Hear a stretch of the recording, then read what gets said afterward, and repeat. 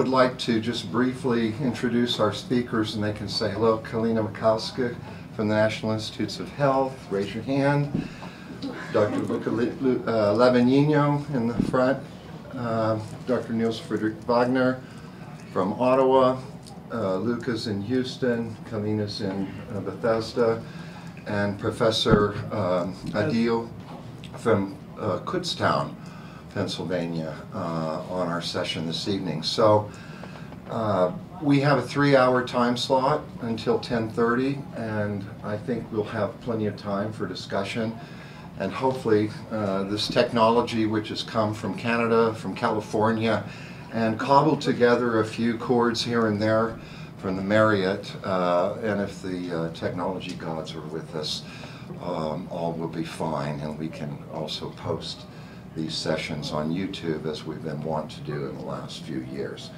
So without further ado, welcome to all of you, and I'd like to invite Dr. Kalina Michalska to please lead us off here.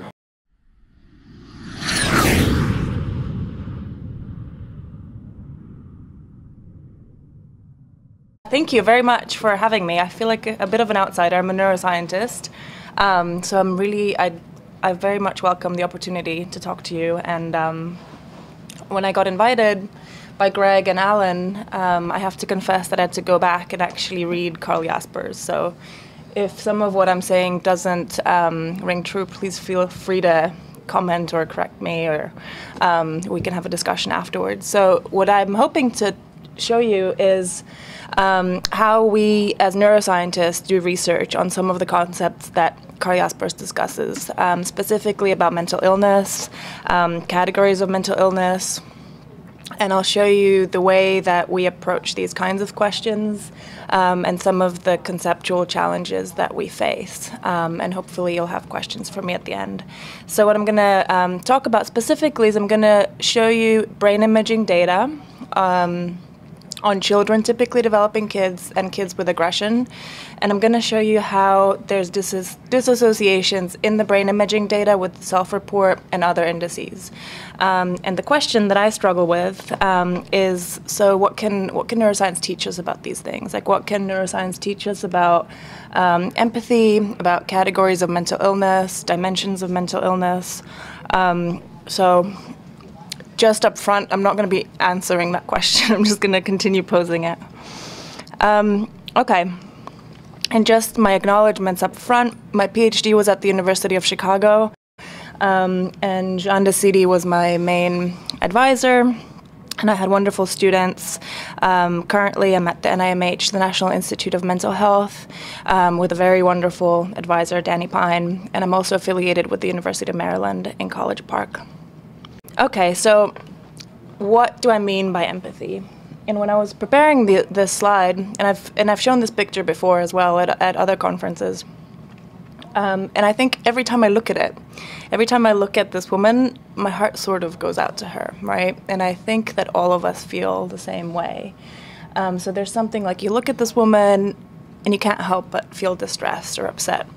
If you don't feel that way, give me your email information, because I'd like to study you. But, you know, so that's really the phenomenological experience, looking at her and feeling upset and then wondering, like, well, why is she upset? Is it because she's facing a loss? Maybe she lost her job? Maybe she misses somebody?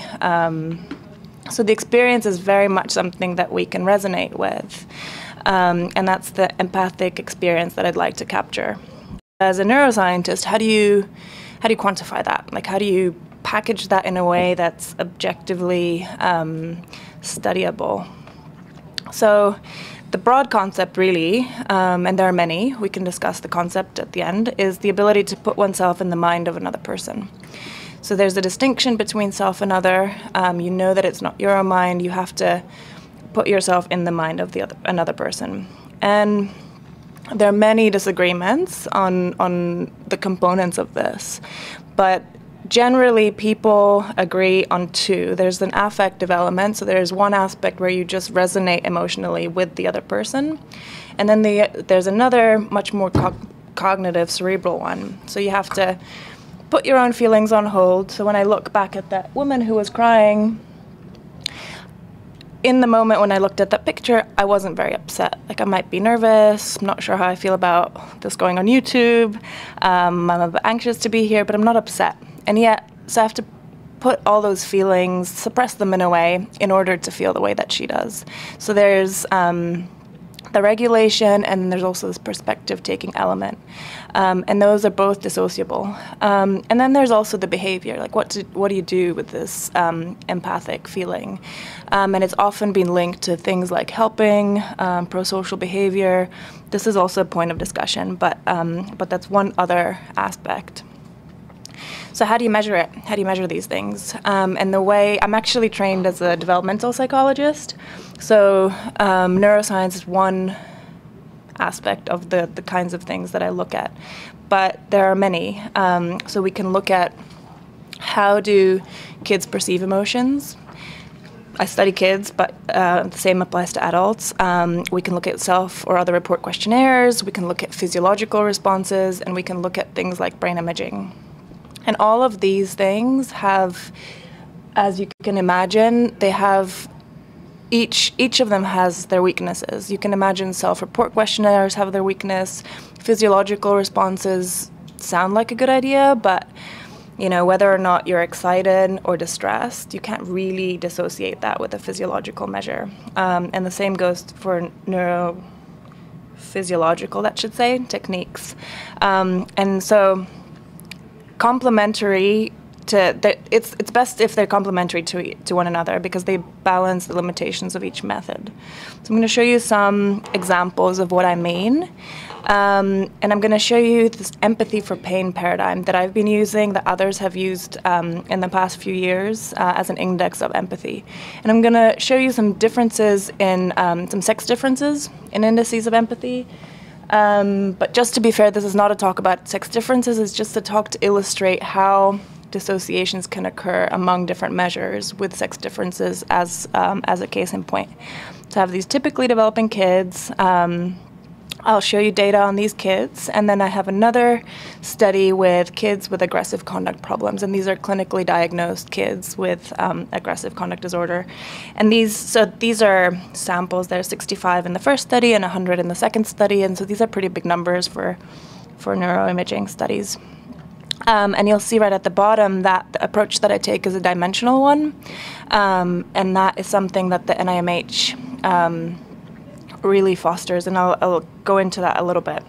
So I don't know if you're familiar with the initiative, but at the NIH, one of the main initiatives, which is against the commonly, like the DSM criteria, the Diagnostic and Statistical Manual, is a way of categorizing mental illness. The approach that we take at the NIH is a much more dimensional one. And what that means is that mental illness, the categories, they're meaningful in the sense that they establish a common language, and they're meaningful in the sense that clinicians can talk to one another.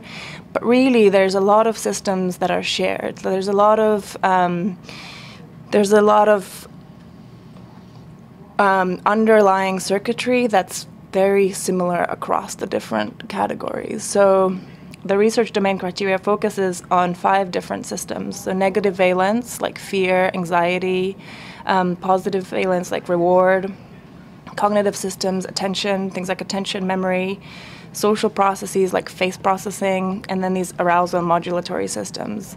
And the idea here is that by looking at each of these systems across disorders, you can actually get a lot of information about the biological underpinnings, the etiology of the disease. So it's not meant to take the place of categorization, but it's certainly meant to complement it in a way that you can learn more about the etiology of the disease. So the one that I'll be focusing on here is the social processes. And the idea is that there's an automatic response. So when you see that hand touching the flame, automatically you activate the same systems in yourself as if you yourself were touching the flame. So just by observing that hand on the red flame, you can see the same exact neural systems activated. I'll show you some images. that demonstrate that. It's a really good tool. There are problems with this as well, but it's a really good tool to investigate empathy because it's such a common experience that we all share. So, not to get too technical, but the best evidence for this was from monkey recordings. And so they looked at this one area that you can see right there. That's the anterior cingulate. That's one of the areas that's activated. And what they did is they put a monkey's finger into freezing cold water and looked at the ACC activation. Right here. So this is like single cell recordings, and you can see the activity here. Here, the monkey was just watching. It was watching somebody else, another monkey, receiving painful stimuli. So, and that was in the single cell recording in that region. So basically, I think that's very nice evidence showing that there's some overlap between observation of painful stimuli and experience of painful stimuli. And since that time, people have moved on and done similar work in humans. Obviously, you can't do single cell recordings from humans. So this is like the shared representations framework. But to be clear, I don't think that it's just this automatic mechanism. Like, we don't go around feeling pain just by looking at people, knocking their elbows onto the handle and things like that. So we're not just randomly sharing pain. So there's top-down control. There's things like attention, motivation. There's certainly in-group and out-group phenomena. We're more likely to feel empathy for somebody who's in our in-group than somebody who's in our out-group. There are definitely personality traits that I'll discuss, the situation. So all of these things are important, and it's not just a sharing thing. So these are some of the stimuli that I show to kids in the scanner. And these are just animated clips. So they're lying in the fMRI scanner, and they see something like this. This happens to be an accidental harm scenario. You'll see that I don't show the faces, and that's just because I don't want the kids to focus on the facial expression of the face. But other people show facial expressions. These ones don't. So this is one example. So this is an accidental harm, and then this one is an intentional harm. So there's multiple of these scenarios, and you can see that this looks quite painful. So I have the kids in the scanner, and they're watching the movies right over here, and I look to see how are they responding. Accidental versus intentional harm happens to be really important as well. I'm going to get into that in a second, but it matters for things like aggression. So these are examples of the kinds of things that kids see in the scanner. And adults too, but I'm going to mostly focus on kids. And just to summarize quite a large literature in the past 10 years, I'd say, maybe 7 to 10 years, what you see is when you see these painful scenarios contrasted with non-painful scenarios that I didn't show here, you see brain networks that are activated in sensory process, interoceptive awareness, and evaluation. So these are all sensory processing regions. You know that it's not your finger. You know that it's not your groin area. And yet, you have these sensory regions, pain transmission, defensive movement. All of these are engaged just by the observation of somebody else in pain. It also matters if the pain is intentional versus accidental. So that's something I sort of thought about when I was on the train station, and I just got, somebody just pushed me, and I was about to get hurt, I was about to get mad, and then they said, oh, I'm really sorry. And the second they said, I'm really sorry, it's sort of, I don't know, I felt that it wasn't as painful anymore. So I decided it might be a good thing to look at. And so when you're being intentionally hurt, there's additional regions engaged as well. So that's really interesting. You see regions that are involved in emotion regulation, and then perspective taking, mental state inference. So you do see a difference between these intentional and accidental actions. So here, all this shows, this is one of the regions that's involved in emotional salience, amygdala, and you see that that's very much engaged in intentional harm. So the amygdala is involved primarily in emotionally salient situations. A lot of people talk about it in terms of negative emotions, fear, but it's also involved in like very positive emotional situations. And you see that there's a difference. So this is the activity that you see is just a difference between intentional and accidental harm. And the graph, what the graph shows you is that there are age-related changes over time, which may or may not be surprising to you, so that with age, this activity declines. And what I wanted to, when I was looking at these these age differences, one of the things that I wanted to look at is like, well, you know, are there sex differences in this empathic responding? I had a big sample. I thought it might be an interesting thing to look at. I wasn't necessarily looking at sex differences. So I wanted to see, like, are there sex differences in this response? And what you'll see here is with age. So this is with increasing age. The blue line is boys.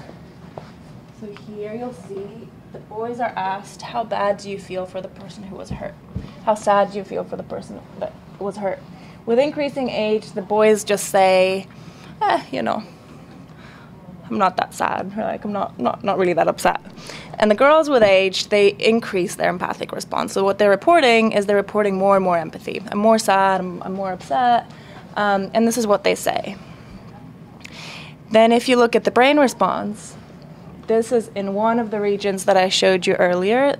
It's sort of like a proprioceptive sort of response. If you look at the brain regions, basically, I mean, there's just not any difference. There's no difference at all in the brain response. If you look at, I also looked at pupil dilation, which is a measure of autonomic arousal. So I looked at whether it matters if it's an intentional action, where do they look, how aroused are they? And the take-home really is that it matters if it's intentional. They look longer, their pupils dilate more, they have higher autonomic arousal, but there's no difference, there's no sex difference at all in autonomic arousal. So we see here that out of these three measures, two of them say that there's really no sex difference at all. No differences in the brain, no differences in the autonomic response, but there is a difference in the way that they report. There's a difference in the way that the kids report on their experience. So now what? So what do? You have these inconsistent responses, and I think it matters, and maybe you're going to talk about it in psychiatry, like what you go on what your patient tells you, right? If they tell you, I feel empathy, or I feel distress, or I feel fear, that's what you have to go on that, right? I mean, but at the same time, these measures are not really measuring the same thing.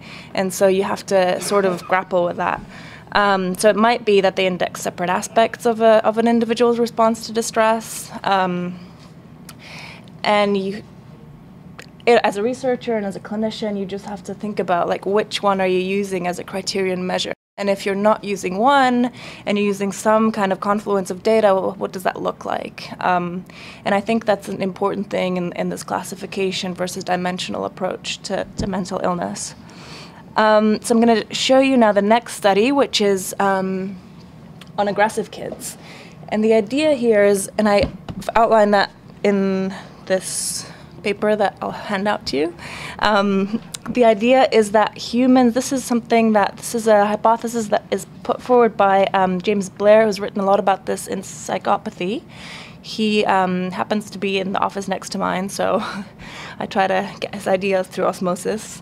But so the thought is that humans are predisposed to find other people's distress aversive, and they're punished by signals of other sadness. So when you see somebody in distress, it's really distressing and aversive, and you don't like it. And so the idea is that you're just less likely to engage in these actions that give rise to other people's distress, and more likely to engage in actions that alleviate others' discomfort. So it's sort of like a violence inhibition mechanism, like just because it's aversive and distressing. And so again, just returning briefly to this idea of sex differences, without really focusing on sex differences, but trying to look at like what these measures are doing. One of the things, I don't even have to, tell you that I don't even have to show you this graph. It's very well known that males are much, much more aggressive than females. This is rate of, I think this is rate of violent crime per 1,000 population. On the y-axis, it could really be anything. Violent crime, physical aggression, all incarceration rates, and the rate is much higher in males than females. But what you'll notice is that it doesn't start out different. It starts out, in terms of aggressive behavior, males and females start out the same, and then they diverge around adolescence. So the interesting question is, like, well, what happens around that period? Like, what happens right around that time before? Testosterone, for sure. But then, you know, yeah, there's definitely testosterone. But how does that impact the way that they're seeing emotions? Or how does that look like? So in this study, we had kids with aggressive conduct disorder. And what I wanted to look at is, well, are there sex differences here, too, in these correlations between conduct disorder? I'm going to tell you about what that is with these variations in the brain. And I looked at function and structure in brain. So conduct disorder is a clinical diagnosis. It's in the DSM. And basically, it's if you have more than 12 months of repeated violation of rules, norms, and rights of others. And there are different categories here. They're aggression to people and animals, destruction of property, deceitfulness, serious violation of rules. So it's not like a kid stealing your lunch. This is a kid stabbing your cat. Sort of thing. And now with the new diagnostic criteria, there's this additional callous unemotional specifier. So this actually, the definition here is lack of empathy. So there's this additional specifier that seems to be really important for these kids, and that might set these kids apart from the other kinds of kids. So basically here we have 54 kids with conduct disorder symptoms and 56 controls. And what I'd like to point out is the analyses that I did, I first looked at group analyses, just pitting one group against the other. And I really didn't see anything there. So just by looking at that, like just looking at the two groups. But then when I looked at these symptoms dimensionally, the way that our doc suggests, I found there's a lot more there if you do it that way. So the first thing that I'll show you is in terms of autonomic arousal, and this is pupil dilation. So one thing that's pretty cool that you can do is when these kids are watching the stimuli of various people kicking each other, you can also look at the way that their pupils dilate. So that's what I showed you earlier. And what you see here is that on the x-axis, with increasing aggression, so with increasing aggression symptoms, the girls now are going down. So the more aggressive she is, the more she looks like a psychopathic individual, because her autonomic responses are just going down and down and down. The boys, on the other hand, look very different. So the boys with increasing aggression, they just get more and more aroused, as indexed with pupil dilation here. So for brain, I'm going to show you brain structure first. Essentially, these are all areas that are involved in this empathic response that I showed you earlier. And what I want to highlight is this. So here, what you see here, the STS is involved in mentalizing and perspective taking. So this is a pretty large group of kids, 110 kids. And you see that with increasing aggressive symptoms, they have a decrease in that region. So then I thought, well, okay, what if you break this down now in terms of males and females? So if you look at the girls, that relationship holds. With increasing aggression, there's less volume in that region. With boys, there's no association at all. And so the whole effect here looks like it's driven by the girls, and this is just like some stats. This is just to show you that this is pretty stringent criteria. It's all corrected, and it holds up to all kinds of multiple comparison testing that people usually criticize us for. And so with the fMRI findings, we replicate, first of all, previous research showing that the task activates the same regions that we found before. And then here, I looked at sex differences again, and basically in these regions, the STS again, the mentalizing component, you see that there's less activation in the females. So the effect here again is driven by the females with conduct disorder. So trying to make sense of all of this, we see that in the autonomic responses, the females are the ones with a lower response. They're the ones who are less and less responsive to aggression. With pupil dilation, you see this negative association for females. In brain structure, you see a negative association for females. In brain function, you see a negative association for females. And you know, putting these two things together and thinking about like the concepts of empathy and the concepts of mental illness, when we think back to the first study, when kids without these symptoms, there's really no difference in their brain response, in their autonomic response, in their reactivity to distress. But then when we look at like with increasing symptoms, like without looking at categories, but with looking at like dimensionally across these aggressive symptoms, they begin to diverge sharply. They begin to diverge in all of these, like autonomic, arousal, brain structure, and brain function. And one way to think about this, and one way that I think that neuroscience can be helpful, because their behavior is very similar. They're not different in their behavioral response. They're not different in their clinical symptoms. And yet, like, the neurobiological markers are different. And so one of the ways in which we can think about it, possibly, there are others, but this is one, is this idea of this gender paradox. And this is an old idea from criminology, but, you know, we can apply it maybe to mental illness too, that the gender the gender where the mental illness is less frequent, so women are much less likely to be aggressive. They're much they're underrepresented in these like aggressive clinical cases. The gender that's where the mental illness is less frequent, it's also more severe. So the idea is that as a female, you're socialized to be helpful, you're socialized to be friendly, you're socialized to be pro-social, and if you're a boy, you know, you're a little bit aggressive and you get away with it a lot more. So if as a female you're socialized in this way and you still show this behavior, then there must be something biologically, there's a much higher threshold that you have to pass. And so the idea is that you have to be biologically more stressed. And we see that in the data. Like we see that the weight of the biological vulnerability is carried by the females.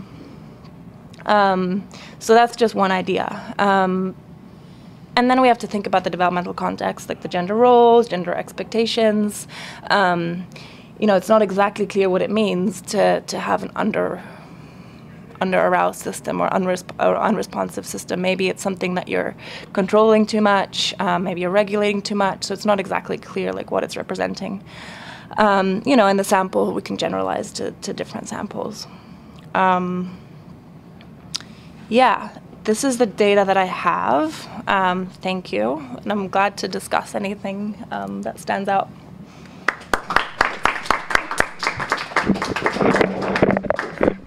Thank you very much. And I'd like, if I may please, to invite Dr.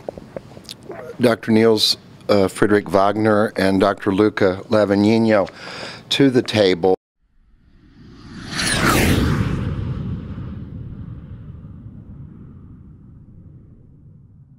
Introduce Dr. Luca Lavagnino, who is from the University of Texas Health Science Center at Houston, and Dr. Nils-Frederic Wagner from the University of Ottawa, Canada. And they're kind of doing a joint presentation for us this evening. Thank you. So we'll have two parts to this presentation. The first is a more conceptual part, better defining the concepts that are involved in what we will be talking about. And the second part is more focused on psychiatry, particularly on the implications of these topics for psychiatry. So the first part of this presentation will be done by Dr. Wagner. So I'm going to talk a little bit about first and third person ontology and about recent developments in philosophy of mind that may be pertinent to Karl Jasper's ideas of erklären and verstehen. So I'm going to very briefly introduce some issues, some key issues of the mind-body problem, which is one of the most controversial discussed topics in philosophy of mind these days. So essentially the question is, what is the relationship between mind and brain, between mind and body? Or if you want to construe it more broadly, then you can also ask the question, so what distinguishes mental properties from physical properties?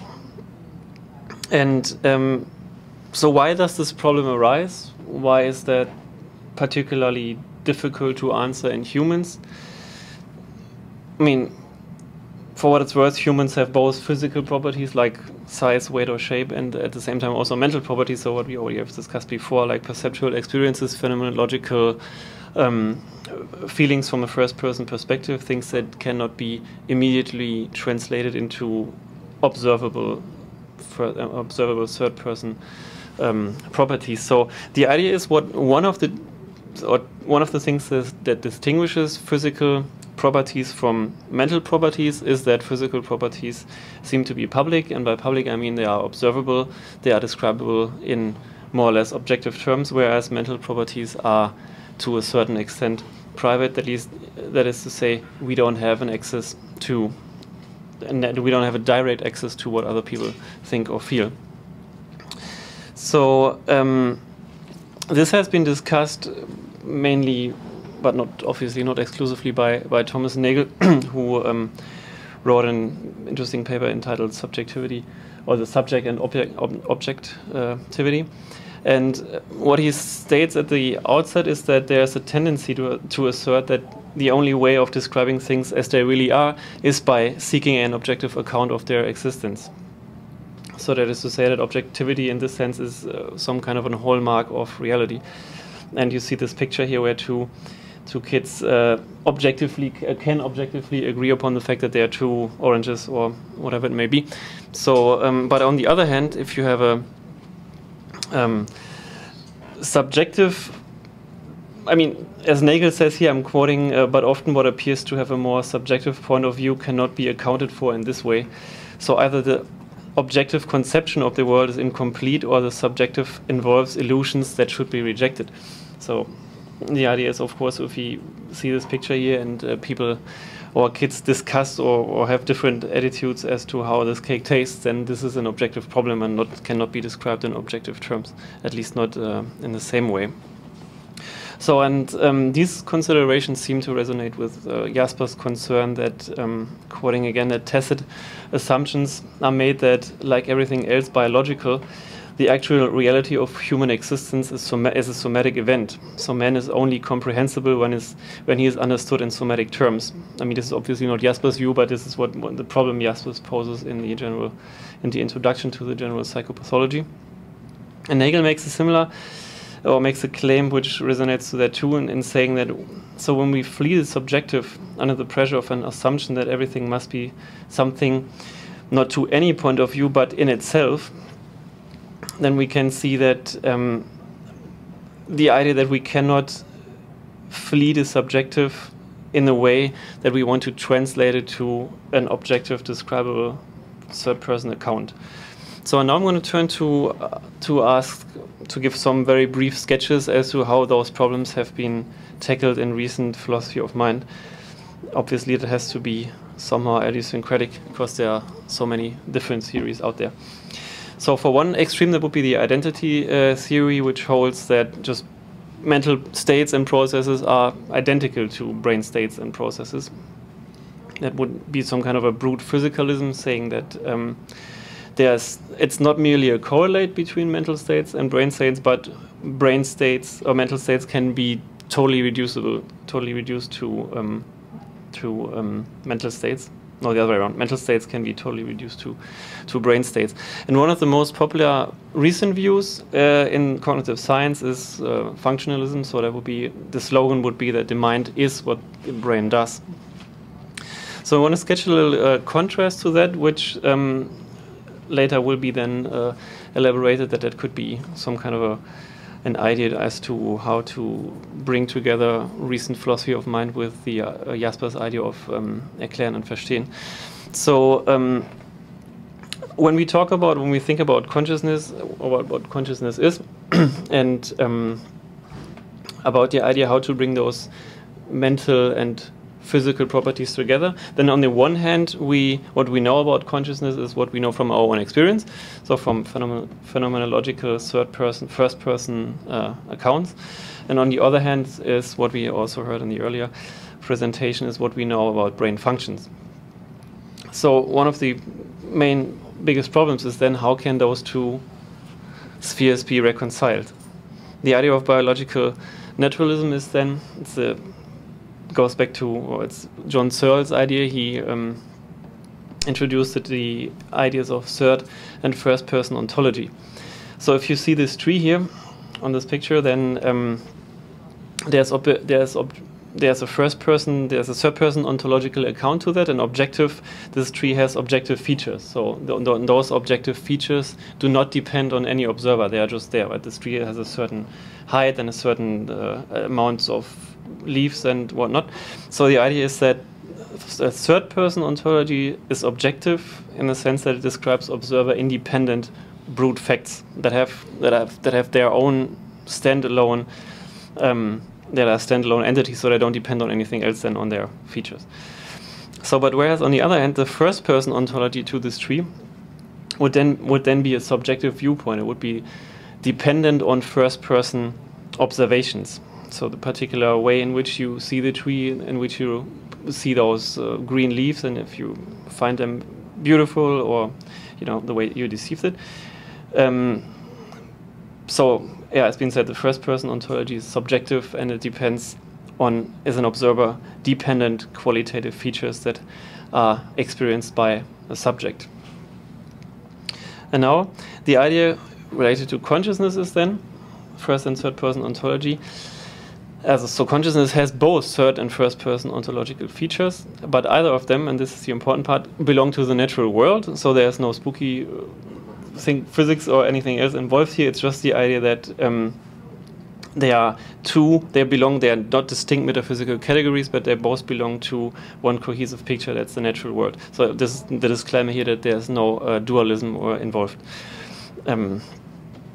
So the general idea of emergentism here in biological naturalism is then that mental features are realized by physical features, but their first-person ontological subjective account is not reducible to those lower-level brain processes that realize or give rise to the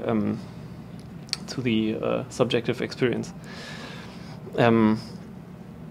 So I quote Searle here. He says that consciousness is ontologically subjective in the sense that it only exists when experienced by a human or animal subject. It is important to emphasize that you can have epistemically objective knowledge of a domain that is ontologically subjective. It is for this reason that an epistemically objective science of ontologically subjective consciousness is possible. So Thomas Nagel says on a similar note that mental concepts in this regard are sui generis. So they are, that it requires the willingness to contemplate the idea of a single natural phenomenon that is in itself and necessarily both subjectively mental from the inside and objectively physical from the outside, just as we are, says Nagel. And this seems to resonate very well with Karl Jasper's idea of the human being as a whole. And that was my little part, so I'm going to turn it to Luca now and we change the seats. Okay, I will approach these topics from the point of view of psychiatric research. So this is an example of an abstract of a recent paper in neuroimaging. You will notice that in the beginning of this abstract, we see, despite extensive research, psychiatry remains an essentially clinical and therefore subjective discipline with no objective biomarkers to guide clinical practice and research. Development of psychiatric biomarkers is consequently important, and then will follow a description of this new method of data analysis. From this beginning of this work, one thing that certainly stands out is that the subjective nature of mental phenomena is seen as a limit that will somehow be overcome by a more sensitive or by a more accurate analytic techniques. And this is probably a case of a more general problem that Nagel noted that emerges in many different contexts, as has been discussed. But can mental phenomena be reduced to objective phenomena? Should psychiatry as a science pursue that aim? And how to integrate in psychiatric knowledge aspects that are epistemologically so heterogeneous? This is a problem that is not new. Actually, it was a problem that was very much there when Jaspers started his career as a psychiatrist, and he felt that the need for a conceptual clarification and took this task upon himself. Gluck and Verstehen, and the distinction between the two is an influential attempt to give a foundation to psychiatry as a science, and as you know, explanation requires repeated experience, collecting examples, and consists of creating theories that have a general validity, while understanding refers to our ability to grasp meaningful connections, and it is not a form of mechanical knowledge that can be generalized, but in understanding a fresh personal intuition is needed on every occasion, as Jaspers writes in the General Psychopathology. So a question that emerges is which relationship exists between the two. In order to understand this, a good place to start is probably in the part of the General Psychopathology where Jaspers talks about the localization of brain functions. And here's a description of how Jaspers represents the approach of Theodor Meinert, a biologically oriented psychiatrist. The structure of the psyche and the structure of the mind of the brain must coincide. Jaspers adds, this postulate has never been proved. It cannot be proved because it is meaningless. What is heterogeneous cannot coincide, but at best, one can be used as a metaphorical expression of the other. I think it's even probably more illuminating from a certain point of view, this other passage where Jaspers uses an interesting analogy. He says that the situation is analogous with the exploration of an unknown continent from opposite directions, where the explorers never meet because of the impenetrable country that intervenes. So I wanted to represent it with this image of a jungle with a river that divides the landscape in two parts. So we have an impenetrable country which separates our understanding of psychic events from our explanation of somatic events, and there seems to be no common ground. But psychiatric practice in some way forces us to change our perspective. In which way? We can imagine an everyday situation in which we immerse ourselves in the internal experience as another person is telling that internal experience to us, and we are grasping the meaningful connections between the ideas and the thoughts of this person. Consider then this situation. A person tells us that a car passing in front of his house is a sign that an organized plan to harm him is being put into action by his enemies. Another example, another person has an intuition that a title of a newspaper that he sees on a newspaper is a coded message for him from God. And this actually is what happens to John Nash in A Beautiful Mind. So in these cases, what Jaspers would have called our genetic understanding, our perception of meaningful connections between ideas, is subject to important limitations. We cannot achieve an intuition of how these thoughts arise from each other. The car to the idea of the conspiracy, the title of the newspaper, and the idea of the message from God. However, we can make attempts at providing an explanation. For example, some change in the physiology of the brain might account for this phenomena, or intervening on brain function, for example with drugs, could affect this phenomenon. We can see here that the two polarities of psychiatric knowledge assist us in different moments of psychiatric practice. However, this requires a shift in our perspective. We started from psychic contents, which have a private dimension and a subjective quality. And we are now considering natural phenomena, which are never seen from within, but from the outside only, as we have seen in the previous presentation about the work of John Searle that commented extensively on this irreducibility of first-person phenomena to third-person phenomena. So the question is, what should psychiatry make of this? Can psychiatry accommodate its different ways of knowing into a unified framework? So what has happened so far, I will go very briefly on this, since it has been very well described in the first presentation. Biological psychiatry so far has been based on the DSM. The underlying assumption of the DSM is there are mental disorders that are conceptualized as discrete categories, discontinuous from each other and from health, and that intense efforts have been mobilized to find the neurobiological correlates of these diagnoses. It hasn't worked probably so well. That's what the director of the National Institute of Mental Health, Thomas Insel, said a couple of years ago, or perhaps 3. So this new research framework, the research domain criteria, has been proposed, and again, it has been very well described. So I will just touch briefly on the fact that in this framework, psychopathology is conceptualized as composed of continuous dimensions that cut across discrete diagnosis. So how has this new framework been considered by researchers in the philosophy of psychiatry? Some of these researchers have considered this positively, as we see in this paper by Fulford and his collaborators. They say that the RDoC framework provides a more inclusive framework that is hospitable to a plurality of research paradigms. However, other observers were less enthusiastic, and in particular, I think it's interesting to consider the views of Joseph Parnas, and basically, he underlies how, under the proposed difference of this approach compared to the DSM diagnosis, the differences, in his view, are not so deep. And the reason is that this research program, in his view, could be said to endorse a type identity reductionism, where certain parts of mental life are reduced to certain kinds of neural activity. And Parnas says the fact that we define in a different way mental phenomena doesn't make a real difference. What the operation that we are doing is basically the same. And Parnas concludes this comment pointing out the risk of a psychiatry without psyche, which is a term that he borrows from Jaspers.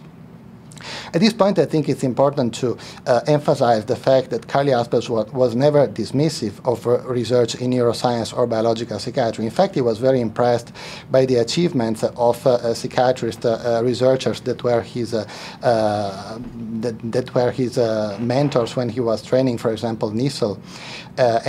So at this point, we could ask ourselves, what new perspective can modern neuroscience offer to problems that Jaspers considered? To answer the question, I think it's interesting to go back to how Jaspers elaborates on the specific mode of function of understanding. Jaspers says that there are two ways of understanding how psychic events arise out of other psychic events. One is the use of logic, thus understanding connections rationally, and the other is empathy. And Jaspers emphasizes in different parts, both of the general psychopathology and in a 1913 paper on the diagnosis of psychosis, that whereas the rational understanding is only an aid to psychology, empathic understanding is psychology itself. Empathy is at the heart of psychological understanding. It is the mode of understanding which is specific to psychology. Obviously, empathy is extremely relevant in human contact in general, so in diagnosis, it is extremely relevant in treatment too. In this, neuroscience can offer recent contributions in this regard, and I will definitely skip the next parts because the studies on empathy have been very well described. These are the different brain regions that are supposed to be active in different tasks that express different aspects of empathy. What I wanted to call your attention on is that these studies are about brain processes, obviously, and these processes don't translate in a one-to-one fashion to mental phenomena, but they are conditions that have to be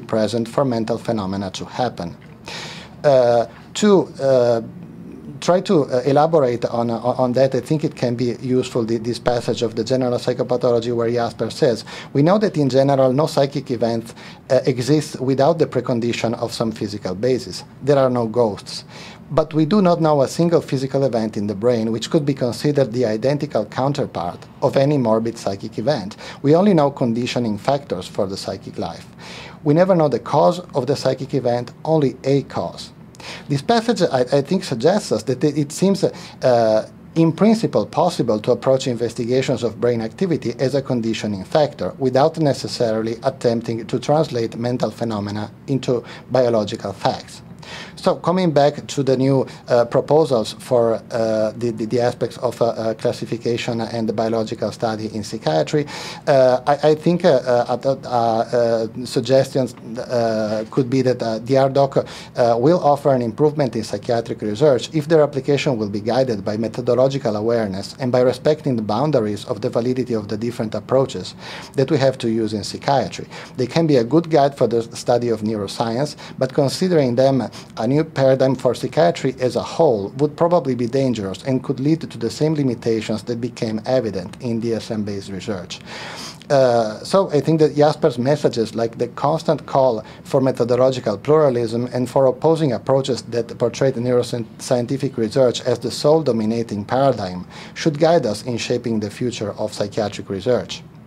I would like to end on this quote from the General Psychopathology, in which Jasper says that the psychiatrist as a practitioner deals with individuals, that is to say with the human being as a whole.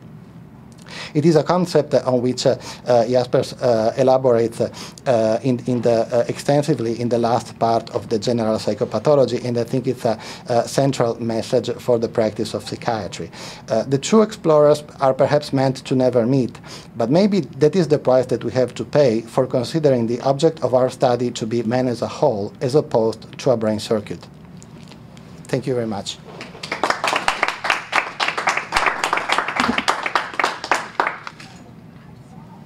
Questions, comments, clarifications, please? I'm not really quite sure whether the identity thesis is in keeping with what Jaspers is talking about, because he seems to be keeping somewhat of a duality. And when you're thinking of the identity thesis, I'm thinking of J.J.C. Smart, where he says when a person makes a claim, a first-person report, I am in pain. All right. The behaviorist psychologists claim that that's not really a genuine report because it's something that cannot be completely reducible in overt behavior.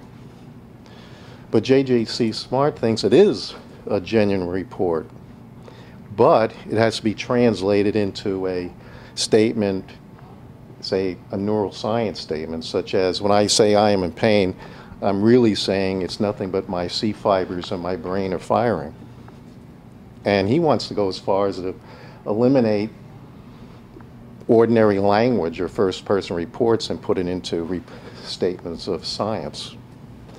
So I don't see how Jaspers would be friendly with something like the identity thesis. That is exactly the kind of view that Jaspers was reacting against, because it was the prevalent view in the psychiatric establishment where he was trained. Like, for example, how he represented the views of Meinert is very indicative in that. Or, for example, the famous sentence by Wilhelm Griesinger that the mental illnesses are illnesses of the brain. I think that, and what I wanted to express, and perhaps there was a misunderstanding there, was that Jaspers was offering an alternative, definitely an alternative view.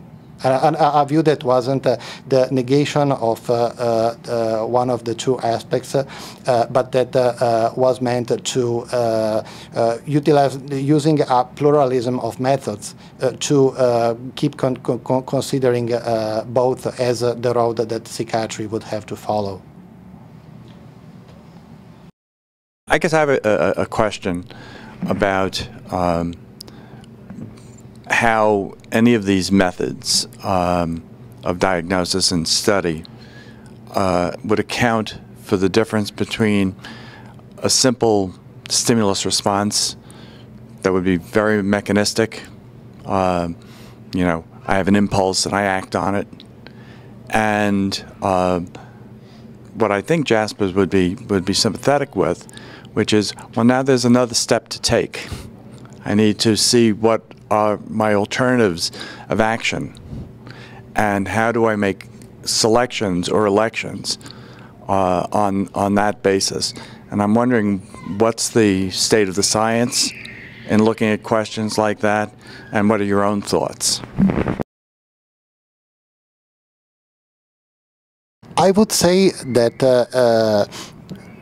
my thought is that I think that these problems need a constant conceptual reflection, because I think that the way we address a problem in psychopathology, and I think this is one of the strong messages that Jaspers gives, is very importantly to be decided depending on the situation we're in, and depending on the practical purpose that it serves. Like for example, the shift in the approach when we are confronted with different mental phenomena is an example of that. So I think that it would be difficult to give a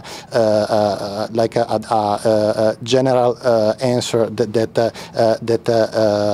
includes psychiatry as a whole. I think that the important message would be that probably for in different situations, either in clinical work or in research, it is needed a strong commitment for conceptual clarification that is specific to the task at hand.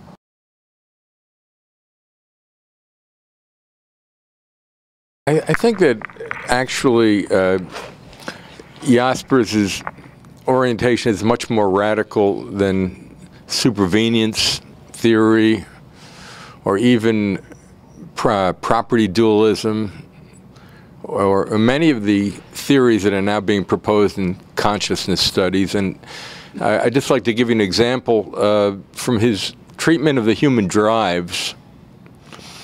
He talks about not only physical drives, but vital drives that really have no relationship with any particular physical system, like the drive for power, or the will to power, or the will to submit, something of this sort. And then he speaks about another class of drives, and he considers this part of his scientific treatment of the human being, the spiritual drives, the drive for knowledge, meaning, which he really classifies as ultimately the desire for immortality. And when he addresses the human being as a whole in part 6, he says we've now come to the end of science, and now we're really discussing philosophy now. But it's important for psychopathology because he feels that the psychiatrist should be addressing the patient as a whole, even though he will never know that patient as a whole. The patient as a whole is always unknowable, and yet you must somehow address the patient as a whole, which is sort of an odd situation to be in.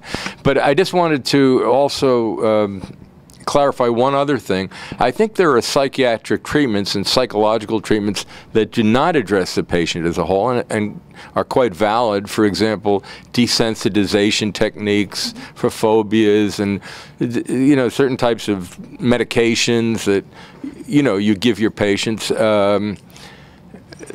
So I don't think Jaspers was opposed to that. I just think that he saw those as partial solutions, partial treatments. Thank you for your intervention. I would definitely agree with what you just said. Both the themes that you just exposed. So can I ask you a question? Follow up. So then, as a psychiatrist, if what if those two things are in conflict? Like, what if the patient tells you one thing, and you look at their brain response and it tells you something else? Like, how do you treat them?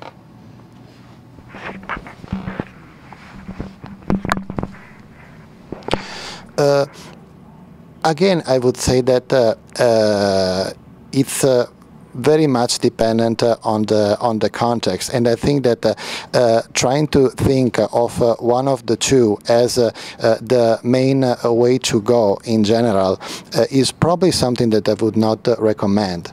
That's why I would shy away from answering the kind of question, because I think that this way of answering the question is either or is could be in some instances part of the problem. And I think that solutions are not general, and as has been remarked, there are solutions that could utilize more one or the other approach. But I think it's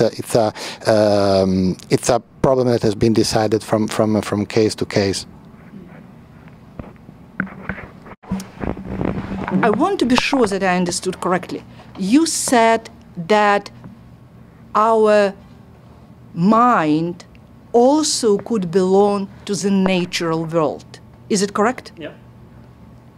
And then what we name natural world, brain, belongs to natural world, and mind belongs to natural world. So it's two parts of the same. Then how these two parts different? What constitutes their difference? I mean, one way to answering this question would be to say that, as has been said before, that, for example, describing pain as C fiber firings would be to describe the same phenomenon in two different ways. So it would not necessarily, it does not mean that the description of pain as a subjective phenomenological experience need be, if it gets described into another level of neuronal processes, or need to be a different kind in itself. It could still belong to the same cohesive picture, to the same natural world in a sense. But that does also at the same time not mean that that it's entirely reducible to one. So it does not mean that we have to get rid, so to speak, of the subjective and phenomenological experience.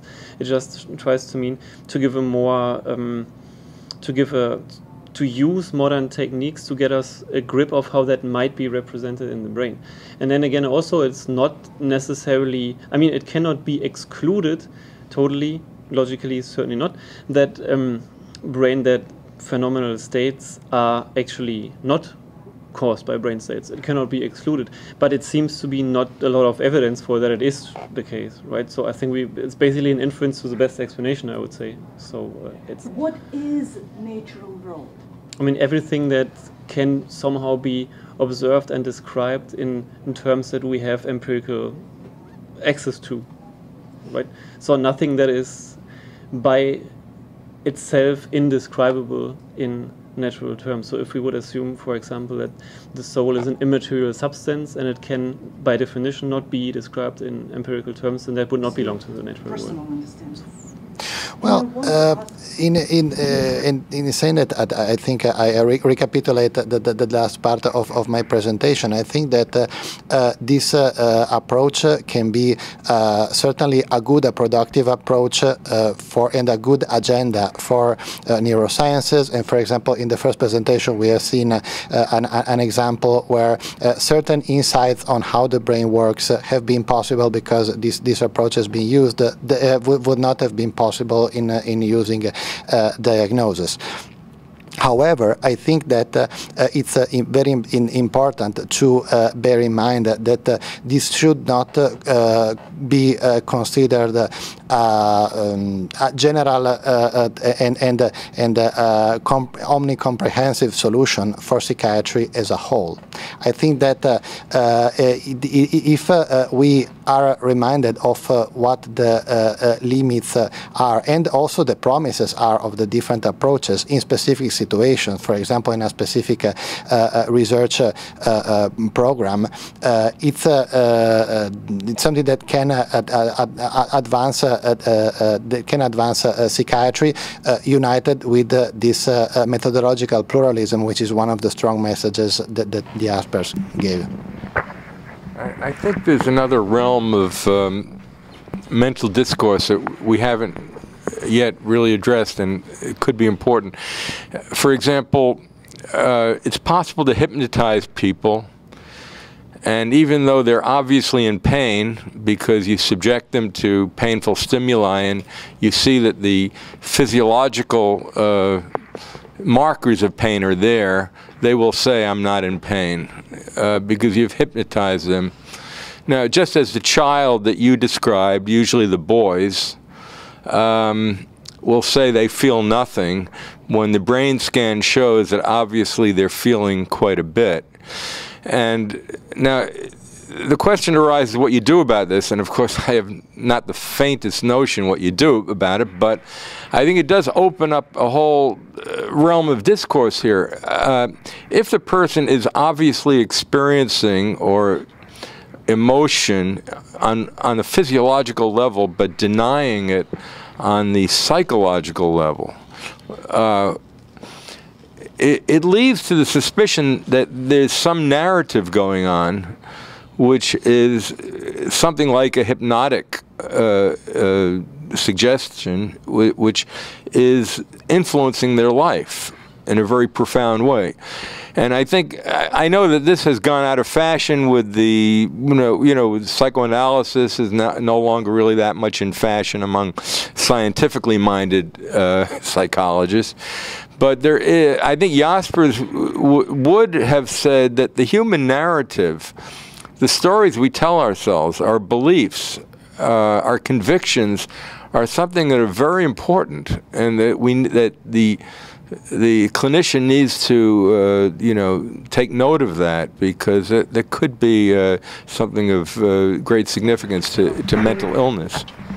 I wasn't disputing that, because you have to address what the patient is saying. And yet, in terms of treatment, though, if the two are in conflict, then what do you decide to treat? And so if, like, over groups of subjects, like you have, groups and groups, we study like thousands of kids, and if you can identify mechanisms that are similar across these groups, then maybe it gives you insights as to the treatment. So on the individual case, like, of course you have to talk to the patient. Like, I don't think I was disputing that. But if over hundreds or thousands of kids, like, you identify very similar neural mechanisms that you can then act on, then maybe that can inform treatment in a way that might otherwise not be possible.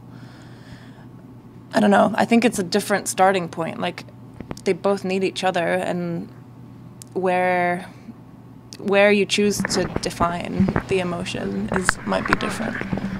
Kalina, can you tell me if Jaspers really might be helpful for a scientist as you? In what sense? Because so far what I hear is it's like we are not merging, we are diverging in approach to the mental or psychological phenomena. You say human brains, and we say human as behavior, emotions, self-narrative, lying, deception, illusions, culture, religion. Like on our side, there are much more, many more layers of human phenomena than on your side. I'm sorry. Maybe it's good to exaggerate to make a point. I'm not saying that all these things are not important. I'm just saying that, like, the kinds of things that I study are in the brain, and I choose to define emotions as change in brain state. I'm not saying that there are not other ways, and I'm not saying these other ways are not important, but I'm saying, like, my definition of emotion is change in brain state. But I don't think, like, I think you're exaggerating my position. I mean, just as empathy, you know, like, do I believe that empathy is change in brain state in response to a painful stimulus? In order to quantify it and objectify it, yes, and there are individual differences in the response, and those differences are meaningful because, like, you can see these differences. Do I, when I experience it on a daily basis, do I think that way? No, I mean, so when you see aggressive behavior, they're actually two different sorts of individuals who have the same behavior, but the behavior doesn't come from the same place. And so you can't observe it because they're still being aggressive. So intentionally hurting somebody else. If that's the definition of aggression, that's what they're doing. The kids are, the adults are. So the behavior as observed is the same, but the way in which that behavior occurs, it comes from a different place. So I was describing these two sets of kids, like the one set of kid who misinterprets emotions. When there's an ambiguous emotion, they see threat where there is none, and they just react, and they're, you know, impulsively react. And there's the second kind of kid who doesn't misinterpret anything and just aggresses on their own without reacting to anything. So the behavior is the same, but the response is not the same. So obviously this is, you know, it's not as clean as that, and there's overlap between the two, but I think that in this case, neuroscience can help distinguish between these two sets of kids in ways that behavior can't. I don't think there's like one area that's like the aggression center or something like that, so I definitely hope that I didn't give that impression. It's more of a network, and they're all sort of working together. And as far as medication, I don't think that there's really like a medication to, you know, affect like one brain region or network of regions. So, but in these two sets of kids, the way in which you can treat them is very different. So the kid that's misinterpreting emotional expressions, you can teach them to regulate, you can teach them. In fact, like those kids, they have much better outcomes than the second set of kids. You know, they go on to, like, if you look at psychopaths, if you look at history of psychopathic behavior, almost all of psychopaths had a history of conduct disorder with callous unemotional traits, and those are much harder to treat. But I mean, this is a follow-up to Lydia's question about aggression and acting on emotion and not acting on emotion. And I was at the stage with a conversation I had on New Year's Eve with a criminal court judge who was a guest in our house, and he recused himself from the Eric Garner case on Staten Island. And I was having a discussion. He says, you know, it's very hard to know from the perspective of the policeman the fear, you know, of this large man resisting arrest, and what might happen, that there would be real fear that would be there, and how can we know what that fear is? And I had to demur and say, well, you know, I live in Brooklyn. You think I don't know what it means to see the other side of a gun and a knife? You know, however, my response in those situations has always been to try to slow down the situation, to let it play out, and to de-escalate it.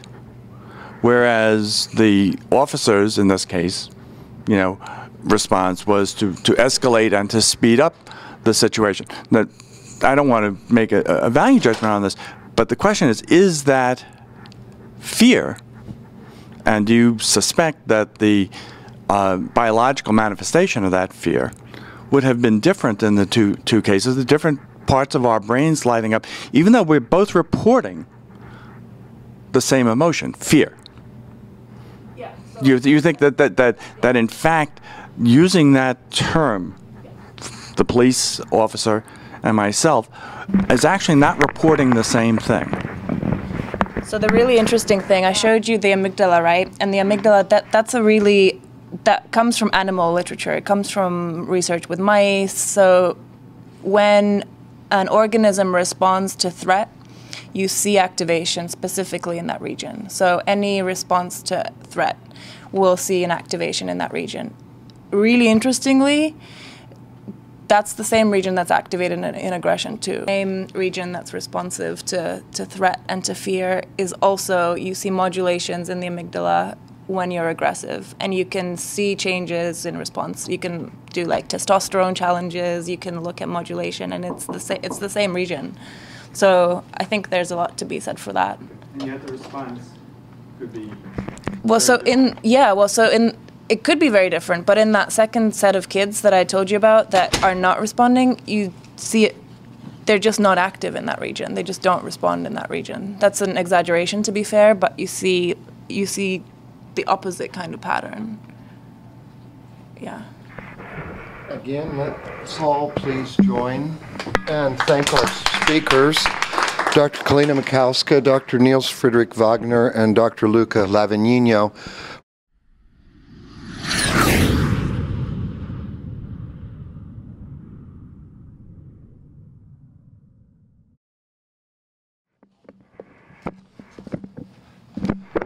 Our third and final speaker for this first session of the Karl Jasper Society of North America is Professor Ashraf Adeel from Kutztown University of Pennsylvania, and the title of his paper is The Concept of Understanding in Jaspers and Contemporary Epistemology.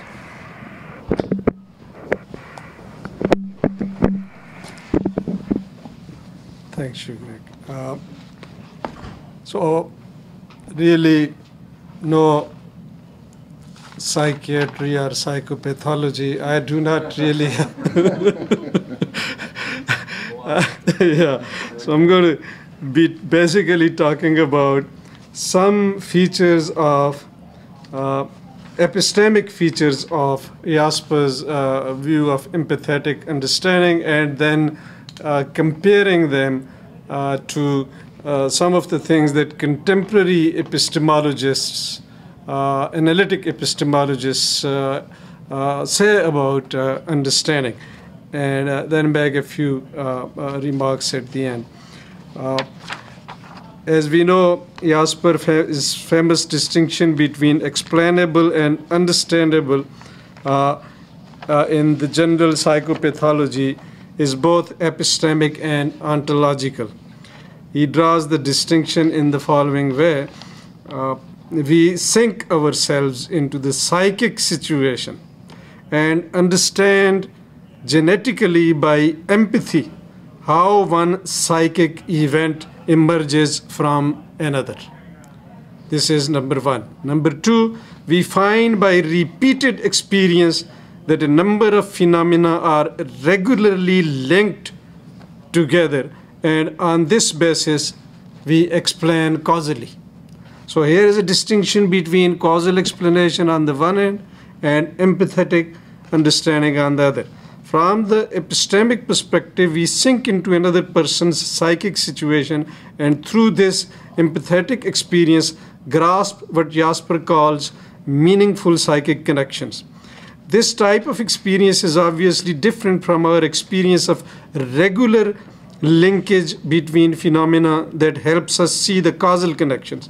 Ontologically, the object of our empathetic experience of another's psychic situation are the elements of meaningful connections as opposed to elements of causal connections that are grasped through experience of regular linkages.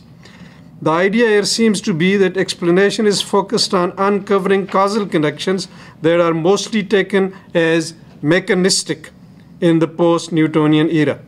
This same mechanistic model does not apply, in Jasper's opinion, to the mental life. This is obviously because there are no mechanistic regularities that can be experienced or discovered as governing our mental life, particularly the mental life of a psychic patient. Jasper distinguishes empathetic understanding not only from causal explanation, but also from rational understanding. In his own words, and I quote, "Rational understanding always leads to a statement that the psychic content was simply a rational connection, understandable without the help of any psychology. Empathetic understanding, on the other hand, always leads directly into the psychic connection itself."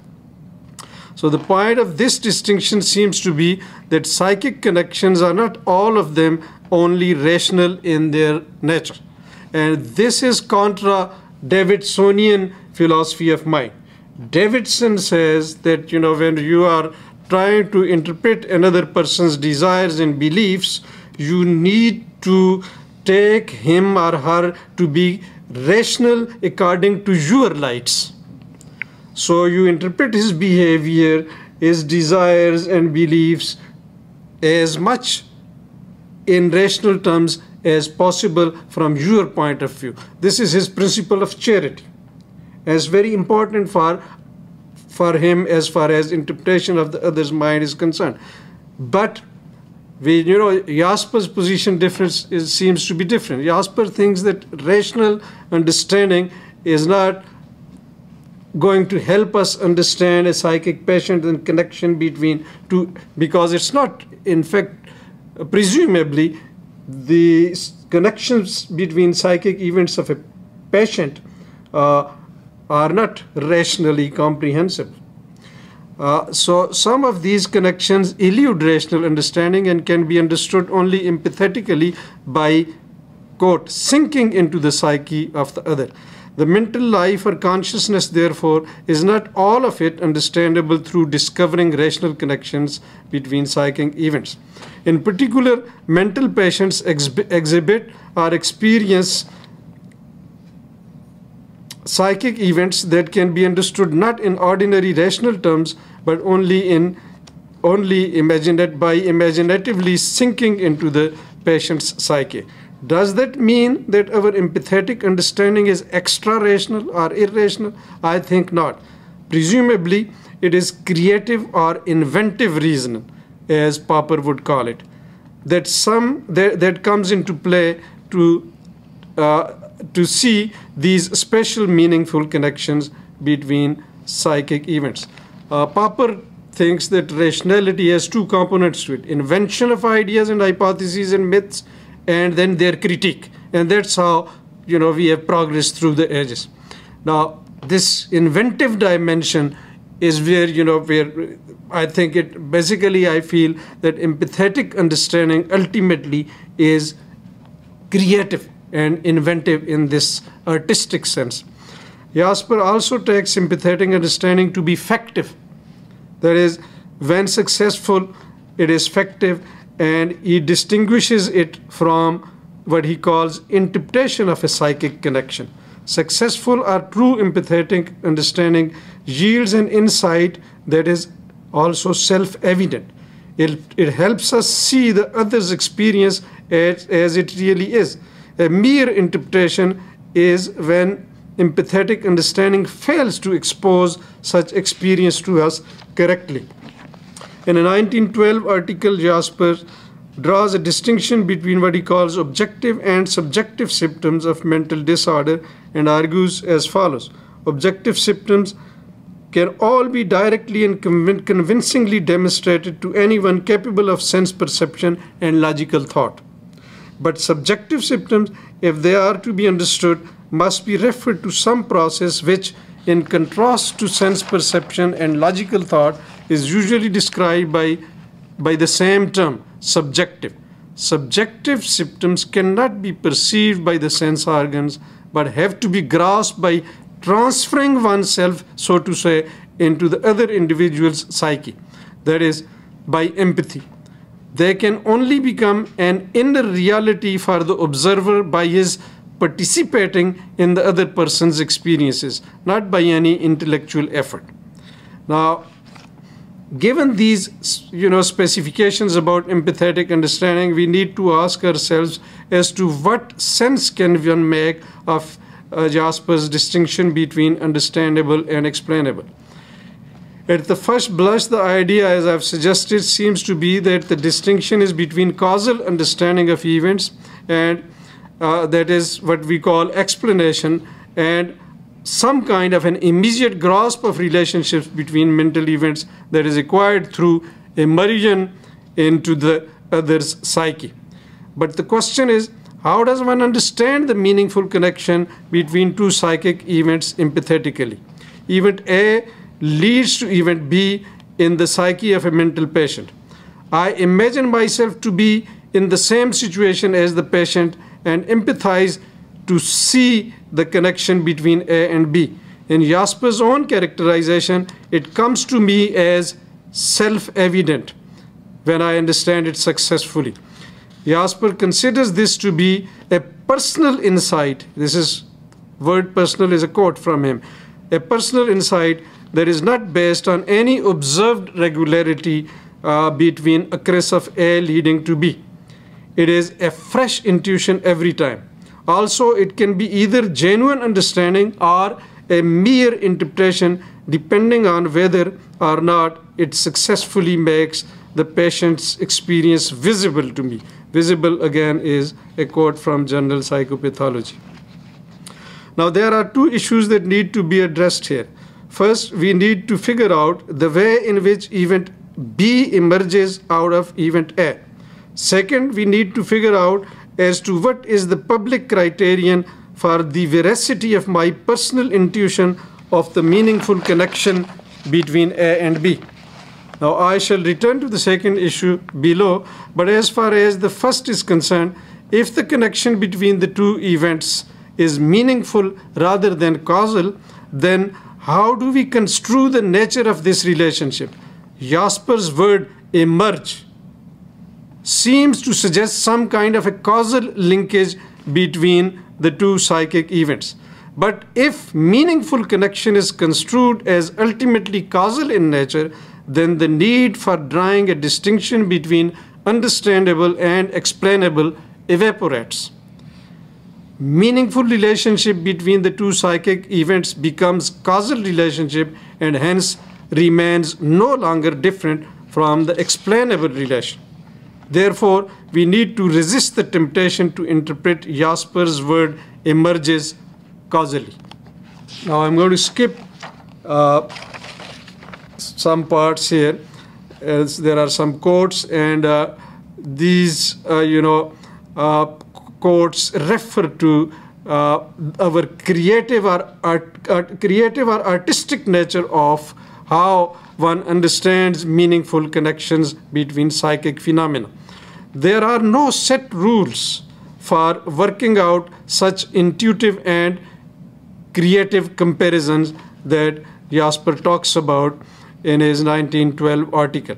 It appears, therefore, that empathetic understanding gives us linkages between psychic events that are creative, like insights of artists.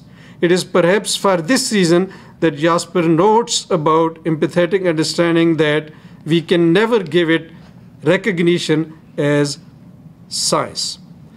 Now, the second part, I say a few things about contemporary epistemology. A number of leading contemporary epistemologists have started paying attention to the epistemic state of understanding instead of just continuing to focus on knowledge. Kavanvig, Zagzebski, Pritchard, Grimm, and many others have recently explored understanding as an epistemic state. Generally, there are three types of understanding that some of these epistemologists talk about. That is, propositional understanding, objectual understanding, and atomistic understanding. Propositional understanding is where object of understanding is a proposition or referent of that clause. For example, Neil understands that X, or Neil understands that the school closes at 4 p.m. This is an example, this grasp of proposition or that clause, an example of propositional understanding. Objectual understanding is holistic in nature. When we say John understands bioethics, we are talking about objectual understanding. Lastly, atomistic understanding is concerned with understanding why of a situation, or what of a situation, or where of a situation, or when of a situation. For example, Ruth knows why Ruth understands why the school was closed. Now, as far as propositional understanding is concerned, epistemologists have noted that it cannot be generally distinguished from propositional knowledge. Hence, basically, we have two types of, and I skipped the discussion on that, but basically we have two types of understanding that are considered as paradigmatic by recent epistemologists. That is atomistic and objectual or holistic. Pritchard takes atomistic understanding to be the basic paradigm, while Kvanvig and Zagzebski take the holistic understanding to be so. Let us look at some of these views. I think I'll just read Zagzebski's views, read the passage on Zagzebski's view. Understanding might be a form of knowledge, says Zagzebski, but, and this is about propositional understanding, but she wants to point to a kind of understanding that is non-propositional, i.e., e.g., understanding gained from a map or a graph, etc. Such an understanding is not the same thing as understanding a set of propositions. She then adds 2 points that come out of Plato's epistemology and that distinguish understanding from propositional knowledge. 1, understanding is connected with mastery of an art or a technique. And 2, understanding involves grasping of relations between parts or between parts and a whole. These relations could be spatial, temporal, or causal. What Grimm calls dependency relations. To these points from Plato, she adds a third of her own that similarly distinguishes understanding from propositional knowledge. She argues that while we can, under the right conditions, have propositional knowledge by testimony, we cannot have understanding by testimony. Understanding cannot be conveyed to another person. It is not a matter of conveying the right belief to another person as we do in case of testimonial knowledge. So as far as Kvanvig and Pritchard's views are concerned, I skipped them. And now I'll go to the comparison. You get an idea, rough idea of how they are approaching. So I go to the comparison with Jaspers. Jaspers is concerned with empathetic understanding. He does consider it to be effective as noted above, and also contends that it comes to us as self-evident. I think that this self-evidence of empathetic understanding of meaningful connections between psychic events is the same thing as transparency of understanding talked about by epistemologists. I have skipped that section, but the epistemologists say that understanding basically is transparent in this sense that you cannot distinguish between appearance of understanding and real understanding. When you understand, you understand. That's it. There is no distinction between appearance and reality as far as understanding goes. Now, so I feel that, you know, when Jasper says that empathetic understanding is meaningful, he means something similar to what epistemologists talk about. The reason is that appearance of self-evidence also cannot be distinguished from real self-evidence. If a truth is self-evident to you, then its appearance of being self-evident is enough. So you can't again distinguish between appearance and reality in case of what you understand to be self-evident. Now, a self-evident truth is justified by our very understanding of it and is non-inferential or immediate. And this is what Jasper also says about empathetic understanding. With this kind of truths, understanding is the same thing as justifiably believing. There is no distinction between appearance of truth and real truth.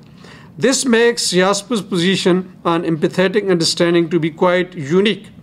None of the three epistemologists discussed above take either objectual, that is holistic, or atomistic understanding to be both factive, that is exposing reality or fact or truth to us, and transparent.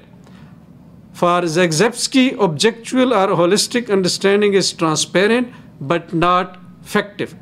Some of your beliefs could be, when you understand bioethics, you understand the connections, but some of your beliefs could be false.